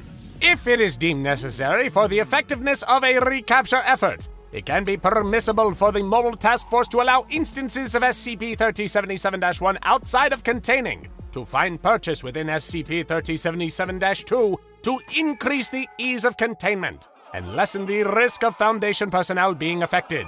The performances of SCP-3077-2 instances are rarely physically intensive enough to make capture too difficult, but it can be said that the whimsical antics of these affected humans are anything but predictable. During some rare and special performances, and if the SCP-3077-1 instance in control of SCP-3077-2 instance is feeling especially daring, it may try to show off an array of woefully inadequate acrobatic skills. Front flips that are more like belly flops, back flips that could be mistaken for pratfalls, and the sort of tightrope and trapeze acts that are better left to the imagination. In lieu of prior incidents, the Foundation strongly advises that if for any reason an instance of SCP-3077-2 must exist in containment, it must always be prevented from being at an altitude of more than 6 feet from the surface of the floor, especially if any humans it would perceive as an audience are located directly beneath where its performance would take place. Regarding the creation of further instances of SCP-3077-2, requests from any level of Foundation personnel at Site-81 or elsewhere must be granted permission to proceed by SCP-3077's head researcher, because of the horrific implications of what happens to the still-aware human mind while the body is affected by SCP-3077-1. This process is only to be approved for use on D-Class personnel. That's right! And even then, in the event that all the rigmarole of the paperwork goes through, it is not acceptable to create an instance of SCP-3077-2 merely for the purpose of providing live entertainment to fellow researchers. After all, not a single one of us should be quick to forget the grotesque and highly regrettable spectacle that was Dr. Dietz's deplorable D-Class dancers. Every researcher involved with that ethical nightmare was reprimanded severely, and the colorful novelty costumes and jangling bells that all former D-Class personnel were made to wear after being reclassified to SCP-3077-2 have been permanently confiscated. Let the cotton candy machine and peanut dispenser located just outside the containment unit of SCP-3077 serve as a stern reminder that there's a time and place for monkey shines and tomfoolery, and sometimes, yes, even now and then, a highly secure Foundation facility is neither the right place nor the right time. In case you haven't picked up on it, there are very few practical applications of SCP-3077 due to the fact that its status as a food dish is negated by the consequences of consumption. The main reason for tests to be administered on SCP-3077-2 instances is to discover if there is a safe method of extracting an SCP-3077-1 instance from the body of its host without causing the expiration of the original human. Unfortunately, due to a persistent lack of success, the experiments have been discontinued indefinitely. But that just won't do. How else are we supposed to know if these things actually taste as good as they look? I won't rest until everyone is able to harmlessly ingest a sugar golem of their very own. I might be old-fashioned, but to me, the safe object class isn't just a designation, it's an invitation. I ought to be completely okay doing whatever I like around a safe object because it's safe. That word should actually mean something. Ding, dang, darn it. And I don't mean that in the sense that the SCP Foundation uses it, meaning an anomaly that doesn't present an active threat to containment efforts. And more importantly, there aren't that many anomalies that are also delicious candy. And I want to eat this one. Sorry, I lost my cool a bit there. I just have a sweet tooth, and my brain is constantly drifting back to my nostalgic childhood memories of playing Candyland with my family. That was before they all decided that they wanted nothing to do with me because I became so obsessed with dressing up like a carnival barker that I drove away everyone who's ever cared about me. Other than that, my job here at the Foundation explaining confectionery SCPs is the only thing I have left in my sad, sad life. Some days I feel less like Gloppy and more like a real Lord Licorice. In hard times like these, a fellow could really use some entertainment to cheer himself up. Wait, just a flea-jumping moment! What was that? What's the big idea? How did these escaped instances of SCP-3077-2 get in here? They're all supposed to be in safe containment a few floors down! Did somebody else from the research team let them in here because they knew I was in costume standing in front of a pretend fairground set? That's in pretty poor taste, don't you think? Pun very much intended. I should probably report it to the head researcher. That would be the ethical, reasonable thing to do. Then again, look at them go! Those are sure some hilarious dances. I'm definitely seeing a snappy attempt at doing the Charleston. A classic. And is that one doing the worm, or is it just kind of flopping on the floor? I think one of these instances knows about that Fortnite stuff all the kids are into these days, but I'm not sure if the human element or the golem that decides what dances it knows. Either way, this was exactly what I needed to feel so much better. For once, it feels like I'm actually at a carnival instead of just pretending to be at one now. This is the greatest performance I've ever seen in all my years, which you can be sure that there have been a lot of. The diver screams a silent scream as the giant squid's beak digs into his skin, its many grasping tentacles grabbing him and holding him in place. Nearby, his fellow divers are driven half-mad with terror as they see mysterious figures floating towards them through the murk, and strange Russian voices speaking in their heads. Nobody can help them. They're down too deep, too consumed by the darkness and the pressure of the sea. They're now at the mercy of whatever is inside the submarine. Beginning in the 1940s, with the dawn of nuclear weapons, the American government conducting the world's first atomic weapons test, and the Soviet Union responding in kind with nuclear testing of their own, the two powers entered an arms race fueled by rivalry and a thirst to prove their strength on the world stage. What followed were decades of staggering technological advancements as each nation tried to outdo and intimidate the other. The Soviet Union crossed into the cold reaches of outer space, deploying the satellite Sputnik. The United States responded with the founding of NASA. Tensions reached a fever pitch during the Cuban Missile Crisis of 1962, as United States citizens feared they were teetering on the brink of nuclear war. In July of 1968, the Soviet Union, the United Kingdom, and the United States came together to sign the Treaty on the Non-Proliferation of Nuclear Weapons, agreeing to abandon their pursuit of increasing nuclear power and turn their focus to disarmament. But several months before the treaty was signed, the Soviet government was dealing in weaponry far more dangerous than nuclear missiles, something the other world powers knew nothing about. These deadly secrets were hidden aboard a submarine known as SCP-741. SCP-741 is the underwater wreckage of a Soviet submarine that sank in March of 1968 and came into the custody of the SCP Foundation in 1999. The submarine, a version of the Charlie II class, was deployed under unusual circumstances, which attracted the attention of the United States government. In an attempt to learn more about the submarine, the US government launched Project Redacted, which attempted to recover the vessel from the ocean in the early 1970s. They managed to recover a few pieces of the vessel, though the specifics are highly classified. In the late 1990s, the US government contacted the SCP Foundation, informing them of a possible Euclid or Keter-class anomaly in the wreck. At this point, it passed into the custody and surveillance of the Foundation. The submarine is on the ocean floor, broken into 3 pieces. The hull was broken into bits during Project Redacted recovery attempt, but was largely intact when it first sank except for 2 holes, one just in front of the sail and one just below the starboard missile tubes. Apparently, the vessel sank rapidly due to flooding after an enemy missile strike, which occurred while it was surfacing.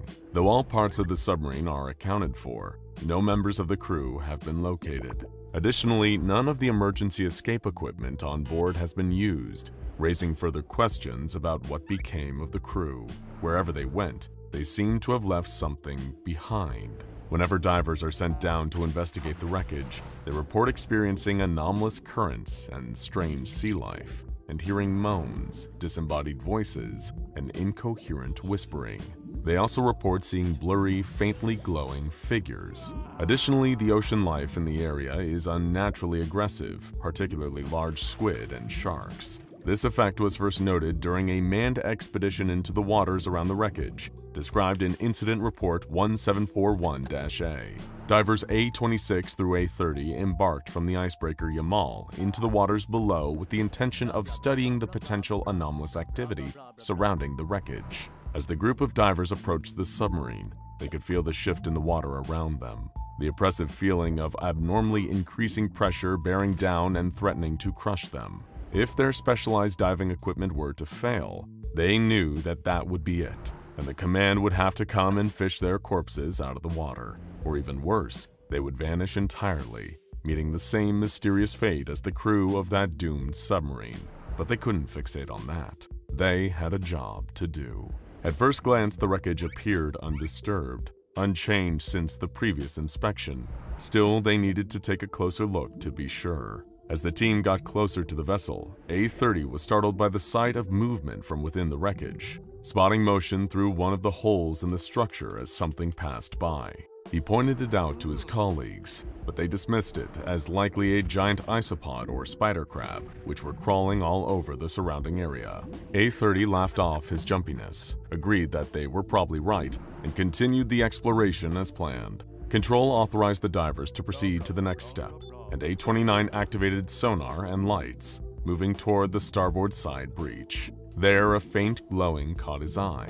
The glow resembled that of radioactive material, but when the team checked the radiation levels in the area, they remained stable. Whatever the source of the glow was, it wasn't radioactive. At this point, his neutron counter began to register something, and all of a sudden, a disembodied voice could be heard saying, "Vasily Yevgeny, can you hear me?" The voice was muffled, and though it could be heard over their communication channels, it emanated from somewhere in the wreckage, deep, deep underwater. As A-29 watched, a glowing shape emerged from the darkness. It was only an outline, the suggestion of a silhouette, but the shape was undeniably familiar. It looked like a person. The other divers quickly noted the apparition too and began to panic. Some checked their nitrogen levels, believing it to be some sort of nitrogen narcosis, while others pointed out that they couldn't all be suffering from nitrogen narcosis at the same time. The unknown voice continued speaking, saying, "Help me, it is getting hard to breathe." The divers debated what to do next, questioning whether what they were seeing was even real, when all at once, the humanoid figure vanished from sight. The divers attempted to shake off the startling encounter, and they resumed their duties, the investigation proceeding as normal. After a few moments of uneventful work, another interruption presented itself in the form of a 5-meter-long squid swimming around the wreckage. Its presence startled the divers at first, particularly those closest to the animal, but the others encouraged them to ignore it, citing the fact that there are no records of these squid attacking humans. So they did, continuing their work as the squids circled them with apparent curiosity. A-27 spotted an unusual shell below the wreckage, notably large and difficult to identify, and Control requested that they bring it up to the surface for further inspection by a marine biologist. The diver began attaching haul cables to the shell as the squid crept closer and closer. All of a sudden, A-26 screamed, and there was a sudden bloom of blood in the water. The squid, despite it being uncharacteristic behavior for its species, attacked the diver, biting him savagely.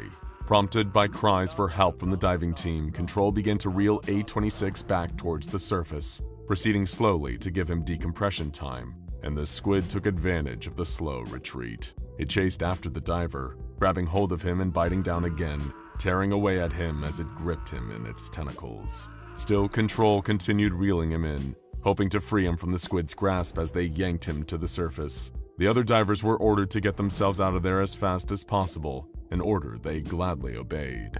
As they swam back to the surface, A-30 saw something else moving in the depths. He couldn't make out what it was, but the sight of it gave him a sick feeling of dread deep in the pit of his stomach. The 4 divers were recovered alive, along with the shell. Examination of the shell indicated that it resembled that of the extinct orthoconic nautiloids, but it was not fossilized. It was taken for further study, given the possible implication of extinct species anomalously manifesting in the vicinity of SCP-714. Diver A-26 lost a limb and was exposed to an unknown venom via bites from the attacking squid. His camera was destroyed in the process. As squid are not known to attack humans unprovoked, this behavior has been attributed to the influence of SCP-741, though the exact link between the two is yet to be determined. An anomalous pressure gradient surrounds the wreck with a radius of approximately 250 meters, starting around the center of the submarine. The pressure in this area is much greater than it should be, given the depth of the waters there.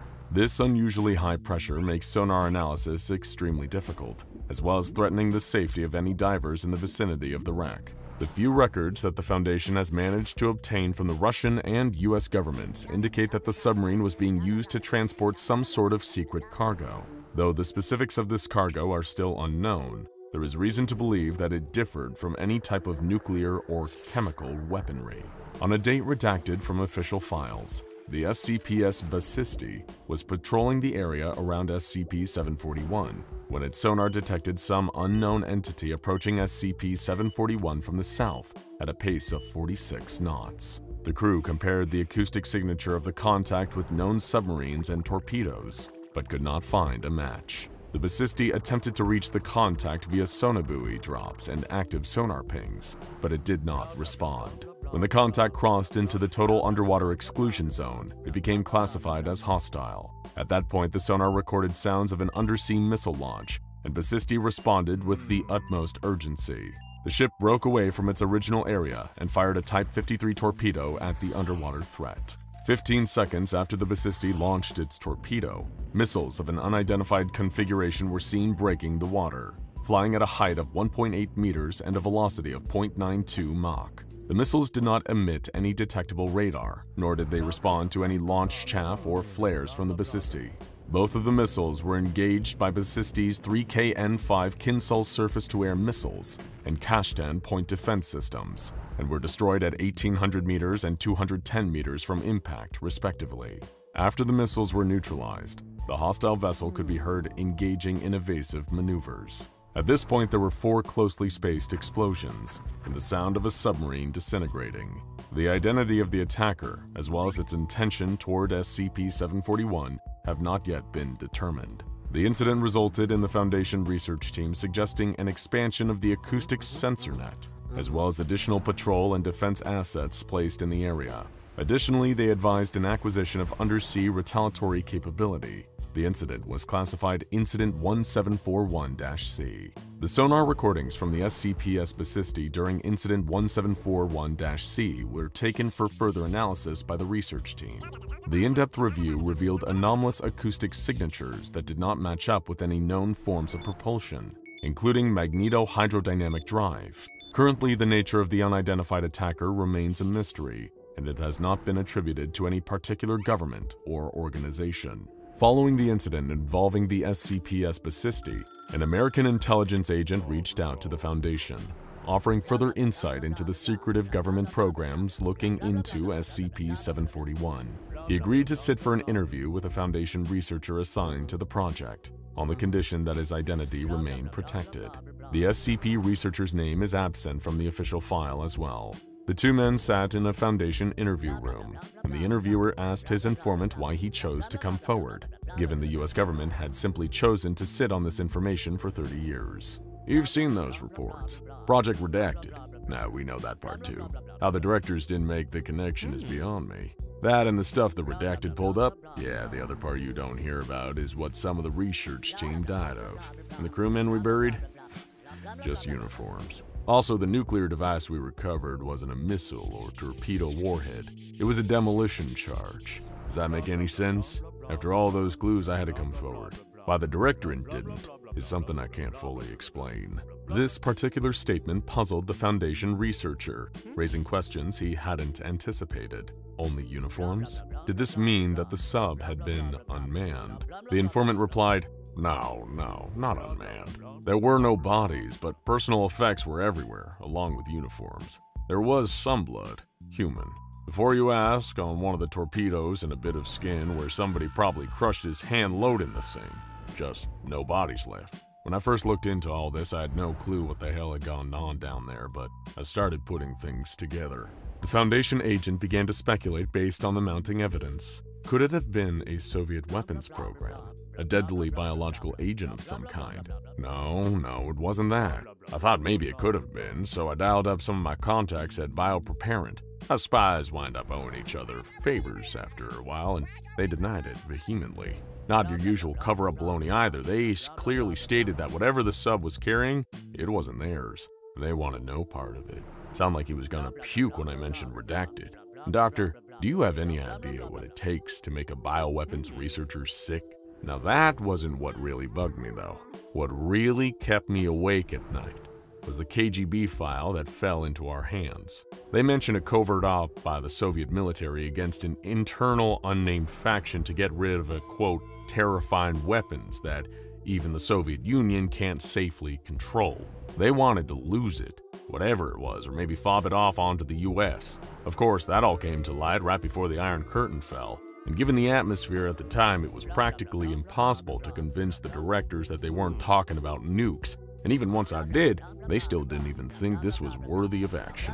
I mean, the redacted would probably have me hanged for treason if they ever find me, but it was worth the risk. And by what I can gather, sounds like Russia thinks so too, loaning you half the Pacific Fleet and all. The interview continued after this point, but the rest of the conversation was considered irrelevant and stricken from the official file. The interview left the Foundation with more questions than answers, though they were more certain than ever that SCP-741 must be kept under strict containment procedures. Due to the object's location at the bottom of the sea, as well as the unusually elevated pressure around it, it is unlikely that many civilians will come into contact with it. However, as an extra protective measure, sonar and submersible monitoring is conducted on a periodic basis in order to verify that the wreckage has not been interfered with in any way.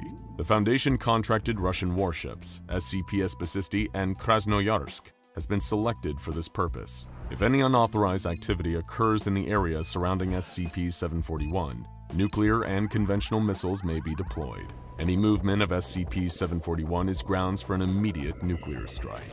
Whatever secrets SCP-741 holds, whatever it was transporting that was even more of an uncontrollable threat than nuclear warfare, they're better left alone down there, at the bottom of the sea.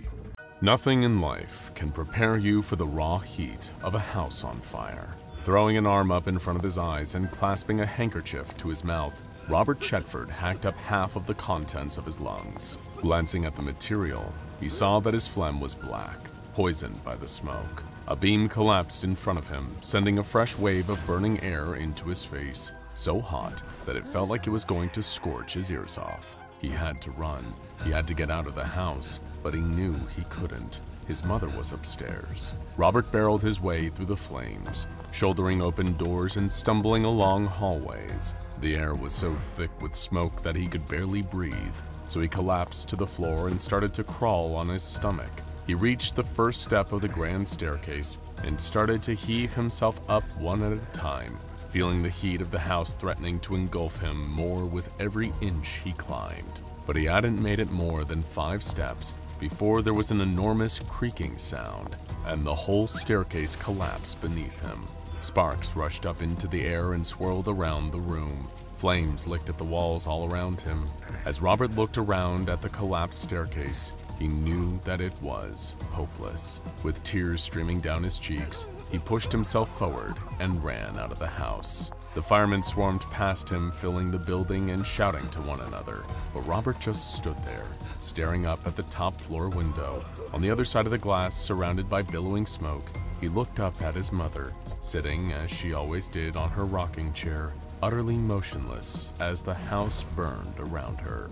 In an undisclosed facility in the United States of America, you will find what may well be the lowest security containment cell in the entire SCP Foundation.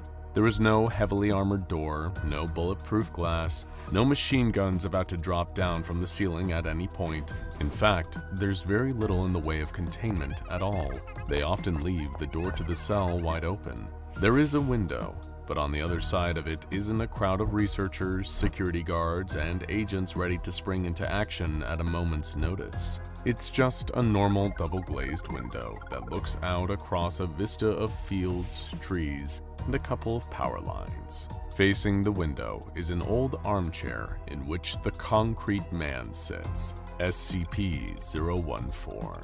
He spends all of his day, every day, staring out of the window. This view specifically was chosen because very little changes in it. Night turns to day, the trees change with the seasons, and it rains occasionally. But there are no roads, no new buildings springing up, nothing to distinguish it from how it looked in 1937. Beside him is a small table, home to a record player. In the corner of the room, there's an antique set of shelves that house 3 dozen old records, all dated from the 1930s or earlier. All day, every day, the music plays out of the old speaker. Every so often, as researchers walk up and down the corridor, if they hear that there isn't any music playing, they'll come into the room and change the record over for a new one. The newest researchers check in with SCP-014 to see if he's okay. He rarely responds, and so before long, they stop asking. You would think, therefore, that the Concrete Man is elderly, approaching the twilight years of his life, but the man who sits there in his chair, staring out of the window and listening to music from almost 100 years ago, appears to be just 30 years old. Friends of Robert Chetford reported a noticeable change in his demeanor following the fire and death of his mother. He had lost his father not long before to a workplace accident. William Chetford had been a construction worker, climbing up the girders of New York's emerging skyline, pouring concrete and piling bricks. He had been working on a new building, one that was said to be the tallest in the world, called the Empire State Building. Day after day, he would climb the cranes, teeter precariously over the dizzying drops. Any slight mistake, and he would plummet hundreds of feet, often to the busy streets below. Sure enough, one day, William Chetford's worst fears came to life. He was walking on a gangplank that wobbled and bent with every step he took. On his shoulders was a metal bar with a bucket of concrete dangled precariously from each tip. He walked this route every day, but clearly, that day proved too much for the wood to take. The board splintered and split beneath him, plunging him down and down through the scaffolding. William desperately reached out an arm and managed to grasp the edge of a girder. He hung there helplessly, staring up at his colleagues high above him. He cried out for help, and upon seeing him, they began to scramble down level by level to try and rescue him. He just needed to hang on for a moment longer, and they would rescue him. But one of them knocked over a bucket of concrete. William Chetford could do nothing but watch as the heavy sludge slowly tumbled towards his face. He tried to dodge it, but it was no use. The company told Mrs. Chetford that this had been William's saving grace, that he had been unconscious for the long fall down to the streets below. His fellow workers knew that this wasn't the case. They heard his screams all the way down. Mrs. Chetford didn't believe any of it. They were lying, all of them. The company, his co-workers, everybody. She knew what had really killed him. It was the same thing that was killing her slowly, the same thing that had been passed on to their son, concrete poisoning. She'd approached the Wall Street Journal, New York Times, and any outlet she could, but none of them were remotely interested in the story. There were chemicals in the concrete. It wasn't safe to use. It never had been. She'd been working in nursing homes and seen the effects of concrete on construction workers. They'd become paralyzed, unable to move, spending so many years breathing concrete air, letting it absorb into their skin. Their bodies had slowly started to turn into it. She knew it. She started to go crazy, pinning up news clippings, medical journals, photographs, maps, anything she could find, all over her walls, her entire bedroom. She had red string hanging from the walls and ceiling, connecting to every surface. Robert watched helplessly from the doorway, unable to do anything as he saw his mother steadily entering into psychosis. But the further her paranoia went, the less energy she seemed to have for it. Weeks went by, and her manic fervor was replaced with lethargy. She got slower and slower in her movements, talked less and less at mealtimes, and began to sit down for extended chunks of the day. Robert, assuming that she was tired from grief, did what he could to help. He carried an armchair up to her room and placed it in the corner by the window so that she could look out over the world around her. He thought she was resting. but it soon became apparent that she wasn't really resting. She was withdrawing, almost freezing over. Desperate to try and get his mother to re-engage with the world, Robert sat down with her to try and understand all of her conspiracy theories around his father's death. She explained slowly and calmly that the concrete being used in New York was poisoned, cursed. She didn't know where it had been dug up from, how it had been mixed, or who was behind it, but she was getting close. Maybe it was the US government. Maybe it was the same witches. Maybe it was God himself. But she knew her husband, and she knew he wouldn't have fallen that day. He had walked across that plank thousands of times without incident. There was no way he would have made that mistake. Robert tried to connect the dots of what she was saying. Did she really think that it was the concrete that had killed his father? She said that it was, and that the same concrete is now killing her. She showed him her hands, turned them over front and back under the light for him to inspect. They looked just like normal hands, elderly, wrinkled, with deep veins popping out, but normal. She scratched at them and tried to feign pain for the effects of her fingers. "Look," she said. "You see that powder coming off them? That's concrete powder." But Robert didn't see any of it. The concrete man came to the Foundation's attention a couple decades ago. Construction workers in New York in the late 1990s were hard at work clearing out the foundations for a new skyscraper. The site was built on top of what used to be a residential block. But one intrepid builder soon discovered something that shook him to his core. There was an old cellar beneath where the building used to be. The lock on it was heavy, thick with rust, and had been open for close to 70 years. He and his team managed to pry it open, put on their flashlights, and went inside. What they found was a basement apartment still sitting there beneath the rubble. It was a relic of its time. Thick dust covered every surface, ugly wallpaper surrounded them, and ancient appliances covered with rust sat in the kitchen.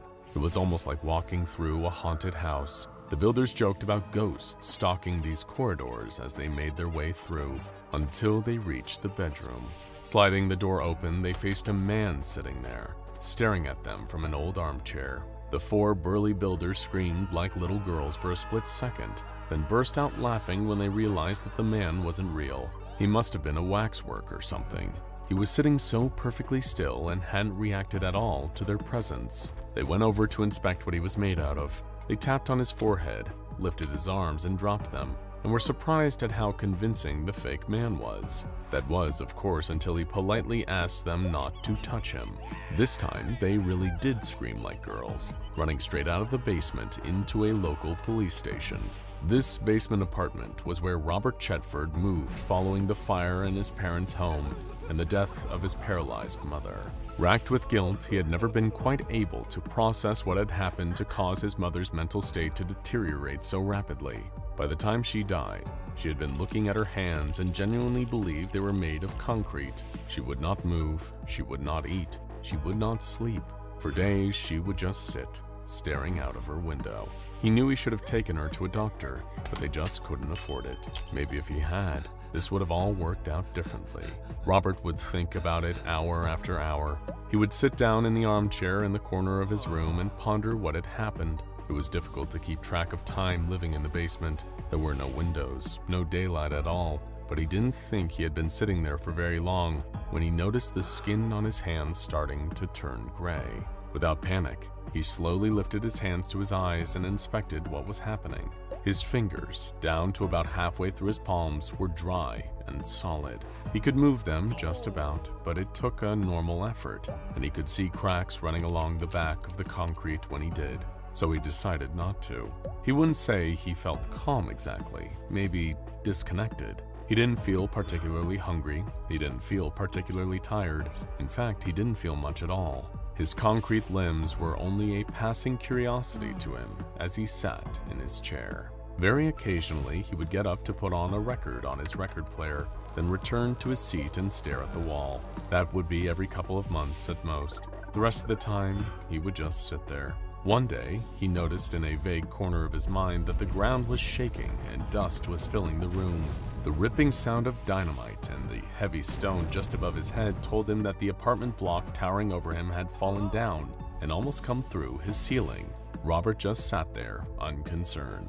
Another day, some indeterminate time later, a group of builders came in dressed in peculiar, futuristic clothing, with bright yellow hats and reflective vests. They seemed rather startled to see him, though in truth he had little care for seeing them. What did perturb him was when a group of people claiming to be agents from the Foundation came into his room and carried him out. He didn't like the noise, didn't like the change. If he wanted to move, he would move. Not that he could, of course. He was now entirely made of concrete, but that was beside the point. These people put him in the back of a van and drove him across half of the United States. They wheeled him through brightly lit rooms and into a disgusting modern white box. They had done the courtesy of bringing his chair along and found a new record player for him, with a whole selection of albums lining a shelf on the wall. He would have appreciated it and said thank you to them, but he didn't really care. He wasn't present at all. This was, of course,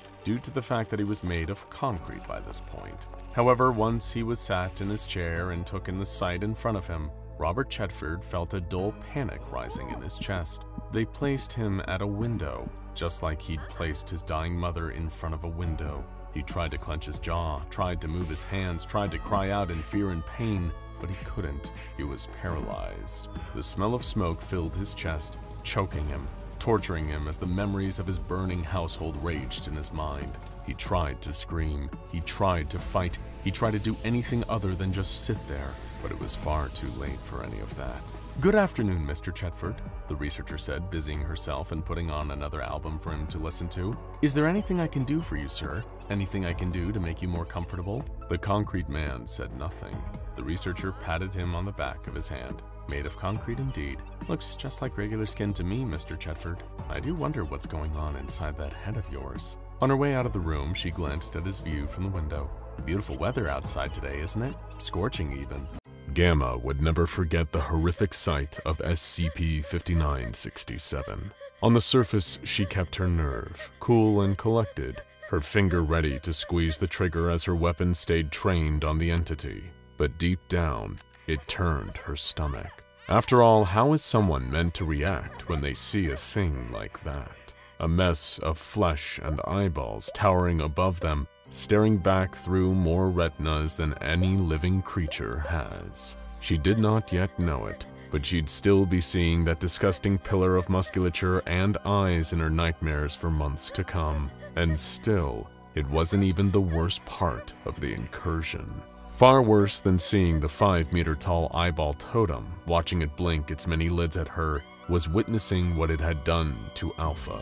Only moments before, Gamma's commanding officer had been in control of this situation, leading Mobile Task Force Lambda 5 into the Meadowlands of East Rutherford, New Jersey.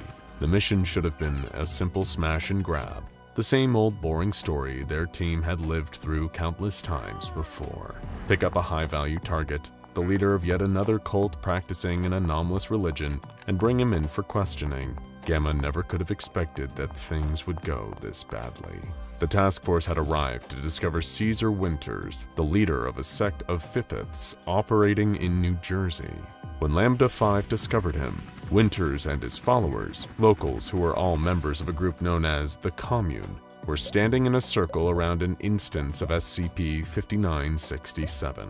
Standing at around 5 meters in height, SCP-5967s were piles comprised of mostly musculature and organs that resembled eyeballs, human eyeballs. Despite lacking a mouth, vocal cords, or any other conventional methods of speech, these pillars could still very much communicate verbally, although they had little to say besides spouting phrases and principles associated with the Fifthist ideology.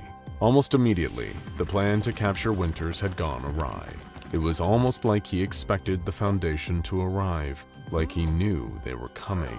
As the members of MTF Lambda 5 moved in, keeping Winters in their sights, the anomalous cult leader somehow turned the gaze of SCP-5967 onto Alpha. The team's field commander ordered Delta to open fire, taking out Caesar Winters in a single shot, but only for a moment. Another of the commune members kneeled over and began convulsing.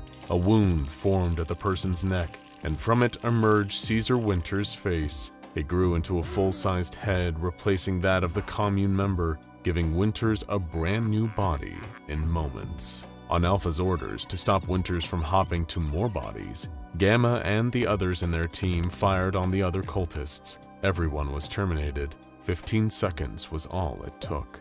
Then they moved towards SCP-5967, and everything went wrong. The bodies started to convulse violently, as if some unseen hand was shaking them around like ragdolls. Gamma watched as they began to levitate, hoisted by their necks and floating towards the mobile task force. Not one of them knew what to do, keeping their rifles up and trained on the corpses. Each one folded in on itself, becoming compressed masses of muscle embedded with eyes. That was when the team lost Alpha. Something was happening to their leader. She had dropped her weapon and fallen to her knees. Immediately, Gamma moved in to help her commander, trying to pull her back to her feet, but Alpha was resisting, transfixed by SCP-5967.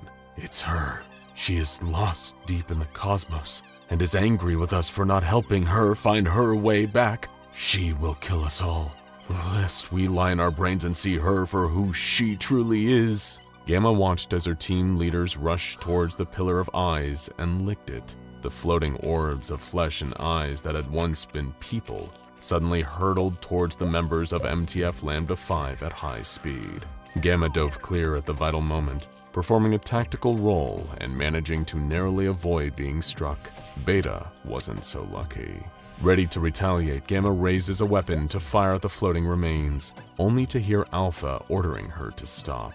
She had stopped licking SCP-5967, but whatever influence had compromised the mobile task force leader hadn't relinquished its hold over her. She grinned unnervingly as her eyes rolled back into her head. Don't you hear her voice? She is angry, but I can save you.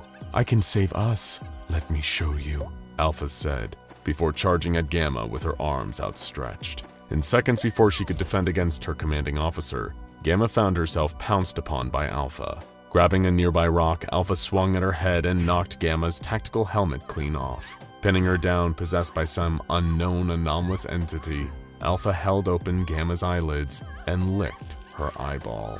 Gamma screamed in horror as Alpha looked up to the sky and yelled, "I can see you! I can see everything now!" The case of SCP-5967 is one of the stranger tales within the annals of the SCP Foundation's history. Their investigation that led to the discovery of these 5-foot-tall pillars of eyes and muscle originally began with a different intention. The commune had been making waves in Lyndhurst, New Jersey, the kind of waves that had caught the SCP Foundation's attention. The two leaders of this apparent cult were Salem Steros and Caesar Winters, both of whom seemed to be able to use SCP-5967s to take control of the local residents' minds. Anyone that they affected could be controlled remotely by either Steros or Winters, with a seemingly unlimited range and no known way of relinquishing their control over an affected person. Amnestic treatments, hypnotherapy, none of the Foundation's usual methods had worked. Undercover Foundation operatives working secretly within the Lyndhurst Police Department were the first to discover an instance of SCP-5967 right under their noses. Literally, the pillar of eyeballs seemed to have sprouted up right in the middle of the Lyndhurst police station. The Foundation sent in containment teams to secure the area and administer amnestics to witnesses. But just how were Steros and Winters causing these monstrous musculature monoliths to appear? Well, the pair operated a radio show together, known as the Reality Sync. The Foundation agents within Lyndhurst had been unable to track down exactly where they were broadcasting from. However, after the SCP-5967 instance appeared within the police station, the answer seemed to present itself.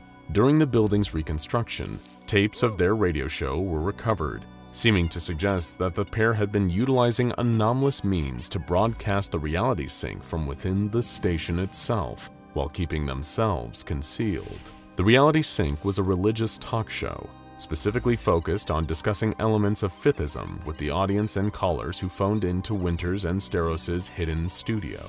What exactly is Fifithism? Well, there's no easy answer to that question, unfortunately. Other anomalous cults and religions at least have a core tenet or belief at their center. Sarkicism is the worship of disease and decay, while Mechanites from the Church of the Broken God venerate technology. The beliefs of the Fifth Church are a little more interchangeable, however. They don't really have any defined theology or religious practices. Fiftheism is often more just a collection of recurring ideas and motifs, the number 5, stars, and the belief in an external cosmic god, often a malicious one.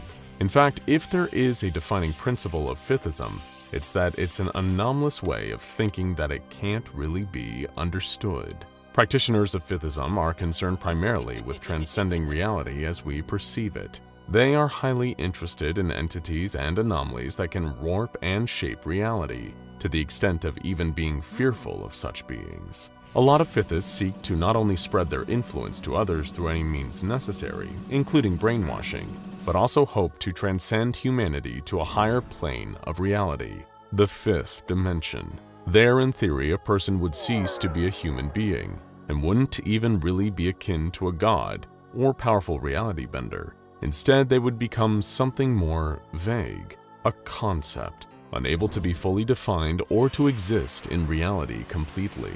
Fiftheists follow this goal, presumably with the intention of saving humankind from reality-warping anomalies, and they'll use any infectious brainwashing methods at their disposal to bring as many people as they can into their way of thinking. This brings us neatly back to Caesar Winters and Salem Steros' radio show, The Reality Sync.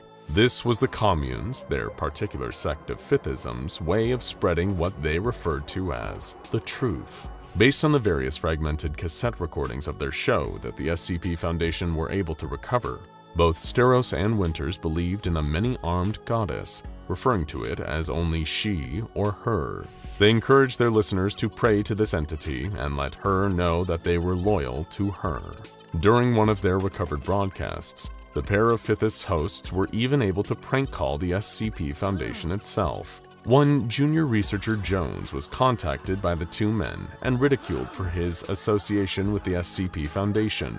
But after a few jokes at junior researcher Jones's expense, Steros and Winters began to insidiously implant ideas of Fiftheism in the researcher's head. They referred to this as giving Jones the truth, something they both intended to do for all of their listeners in order to save them. When asked what they really meant, Winters and Steros made vague allusions to the truth being an infinite knowledge that only she could bestow. Jones had no idea who she was meant to be. "Our guiding light, our creator," Salem described, before adding, "the very thoughts that should be infiltrating your head right now." It seemed that through this call, the two hosts had managed to successfully embed their Fiftheist concepts into the mind of junior researcher Jones, and they weren't about to stop there. During another call on their show, both hosts spoke with a Wallington, New Jersey resident named Wendy Ricefield, who was already a self-proclaimed Fiftheist. Steros and Winters talked Wendy through a ritual to learn the truth, involving her drawing sigils on the walls and floor of her home and lighting candles. The phone line picked up wet squelching noises coming from the other side, the splintering of wood, and Wendy screaming for help as she tried to run from her home, only for something to drag her back inside. Eventually, the Foundation made the executive decision to step in and deal with the situation in New Jersey directly. Steros and Winters' operation was getting out of hand. More and more people in the surrounding area were being brainwashed into believing in Fiftheist concepts and compelled to complete bizarre rituals. Sending a team in to apprehend the cult leaders, Foundation personnel discovered Salem Steros and numerous other members of the commune. They had gathered at an instance of SCP-5967 that had manifested in Wallington, the same place that Wendy Ricefield had been from. Steros and his Fiftheist followers were discovered holding hands and standing in a circle around the anomalous pillar of eyeballs, as well as approaching it and licking SCP-5967. The members of the commune were rounded up, and most were sent to be kept in isolation at Site 9. However, Salem Steros was brought to Site 83 for questioning. Junior researcher Umar Hadid conducted an interview as to the exact nature of the goddess Her that Steros and Winters often referred to, and the anomalous rituals the pair had been involved with. Salem was less than cooperative. He demanded to be set free in the interest of saving people by spreading the truth with Caesar. However, he did reveal some key information about Her. According to Steros' claims, she was a goddess actively meddling with reality and influencing human actions. He told Hadid that if he killed the junior researcher right there, it would be because she willed it. Sometime before, both Salem and his cult co-leader Caesar had been stargazing in the Meadowlands, a remote field in East Rutherford. That's when they had allegedly heard her voice and being told the truth. This reality-warping goddess was intending to return home, but that way was broken. So according to Steros, she needed their help. This was the reason he and Winters began creating instances of SCP-5967. The eyeball pillars apparently acted as beacons, like a GPS signal allowing her to come back. The pair and the rest of the commune were attempting to prove their loyalty to her, in the hopes that they would potentially be allowed to transcend reality, in accordance with the Fifthist Principle. Salem Steros was remained into SCP Foundation custody, and kept detained in a containment suite surrounded by 3 Scranton reality anchors. Shortly after, the members of MTF Lambda 5 were dispatched, heading to the location Steros had inadvertently revealed during his interrogation. Their mission was to arrest Caesar Winters, who remained at large after the leader of Lambda 5 was compromised. Eventually, Gamma was able to contact the Foundation, who sent a containment team as backup. They secured the surviving MTF operative along with the infected team leader, Alpha, and the instance of SCP-5967 on the scene. Gamma was offered medical treatment and presented with a Silver Lion badge for her efforts in the field, along with a 2-week vacation as a reward. That did little to stop the nightmares, though. She wasn't the same, and neither was Alpha. After 2 long weeks of psychological screening, and no further hostile or anomalous activity, Alpha was interviewed by junior researcher Hadid. During their discussion, Alpha, real name Cassandra Sandy Danofsky, described that she could still hear voices in her head, rambling about the truth, Fifithism, and eyeballs. Amnestic treatment wasn't helping. Suddenly, someone within the Foundation played a clip of Caesar Winters' voice over the facility speakers, taken from one of his and Steros' radio broadcasts. It triggered an instant paranoid reaction from Sandy, followed by her opening her mouth and revealing something growing inside. Another eyeball. Some kind of post-hypnotic suggestion or other form of brainwashing had affected her, and she began exhibiting anomalous behavior. "Tell me, Hadid, are you a Fifthist now?" she asked the junior researcher. "Are you ready to see the truth?" Hadid rushed out of the room, shutting the door behind him. Pacing around the room, Sandy started drawing strange sigils of unknown origin on the floor and walls, lighting a candle through anomalous means. Then there came a bright flash of light as a 4-legged entity appeared and attacked Alpha. The two merged, causing her body to change until it was unrecognizable. Well, as human anyway. Standing in the interrogation room where Sandy had been standing was a contorted mass of flesh and muscle, with multiple eyeballs staring out from it. She had turned into another instance of SCP-5967. They all had. They were people. Steros and Winters had made beacons out of living people. Now check out SCP-3760 like a doll's eyes, and the iPod's SCP-131 for more.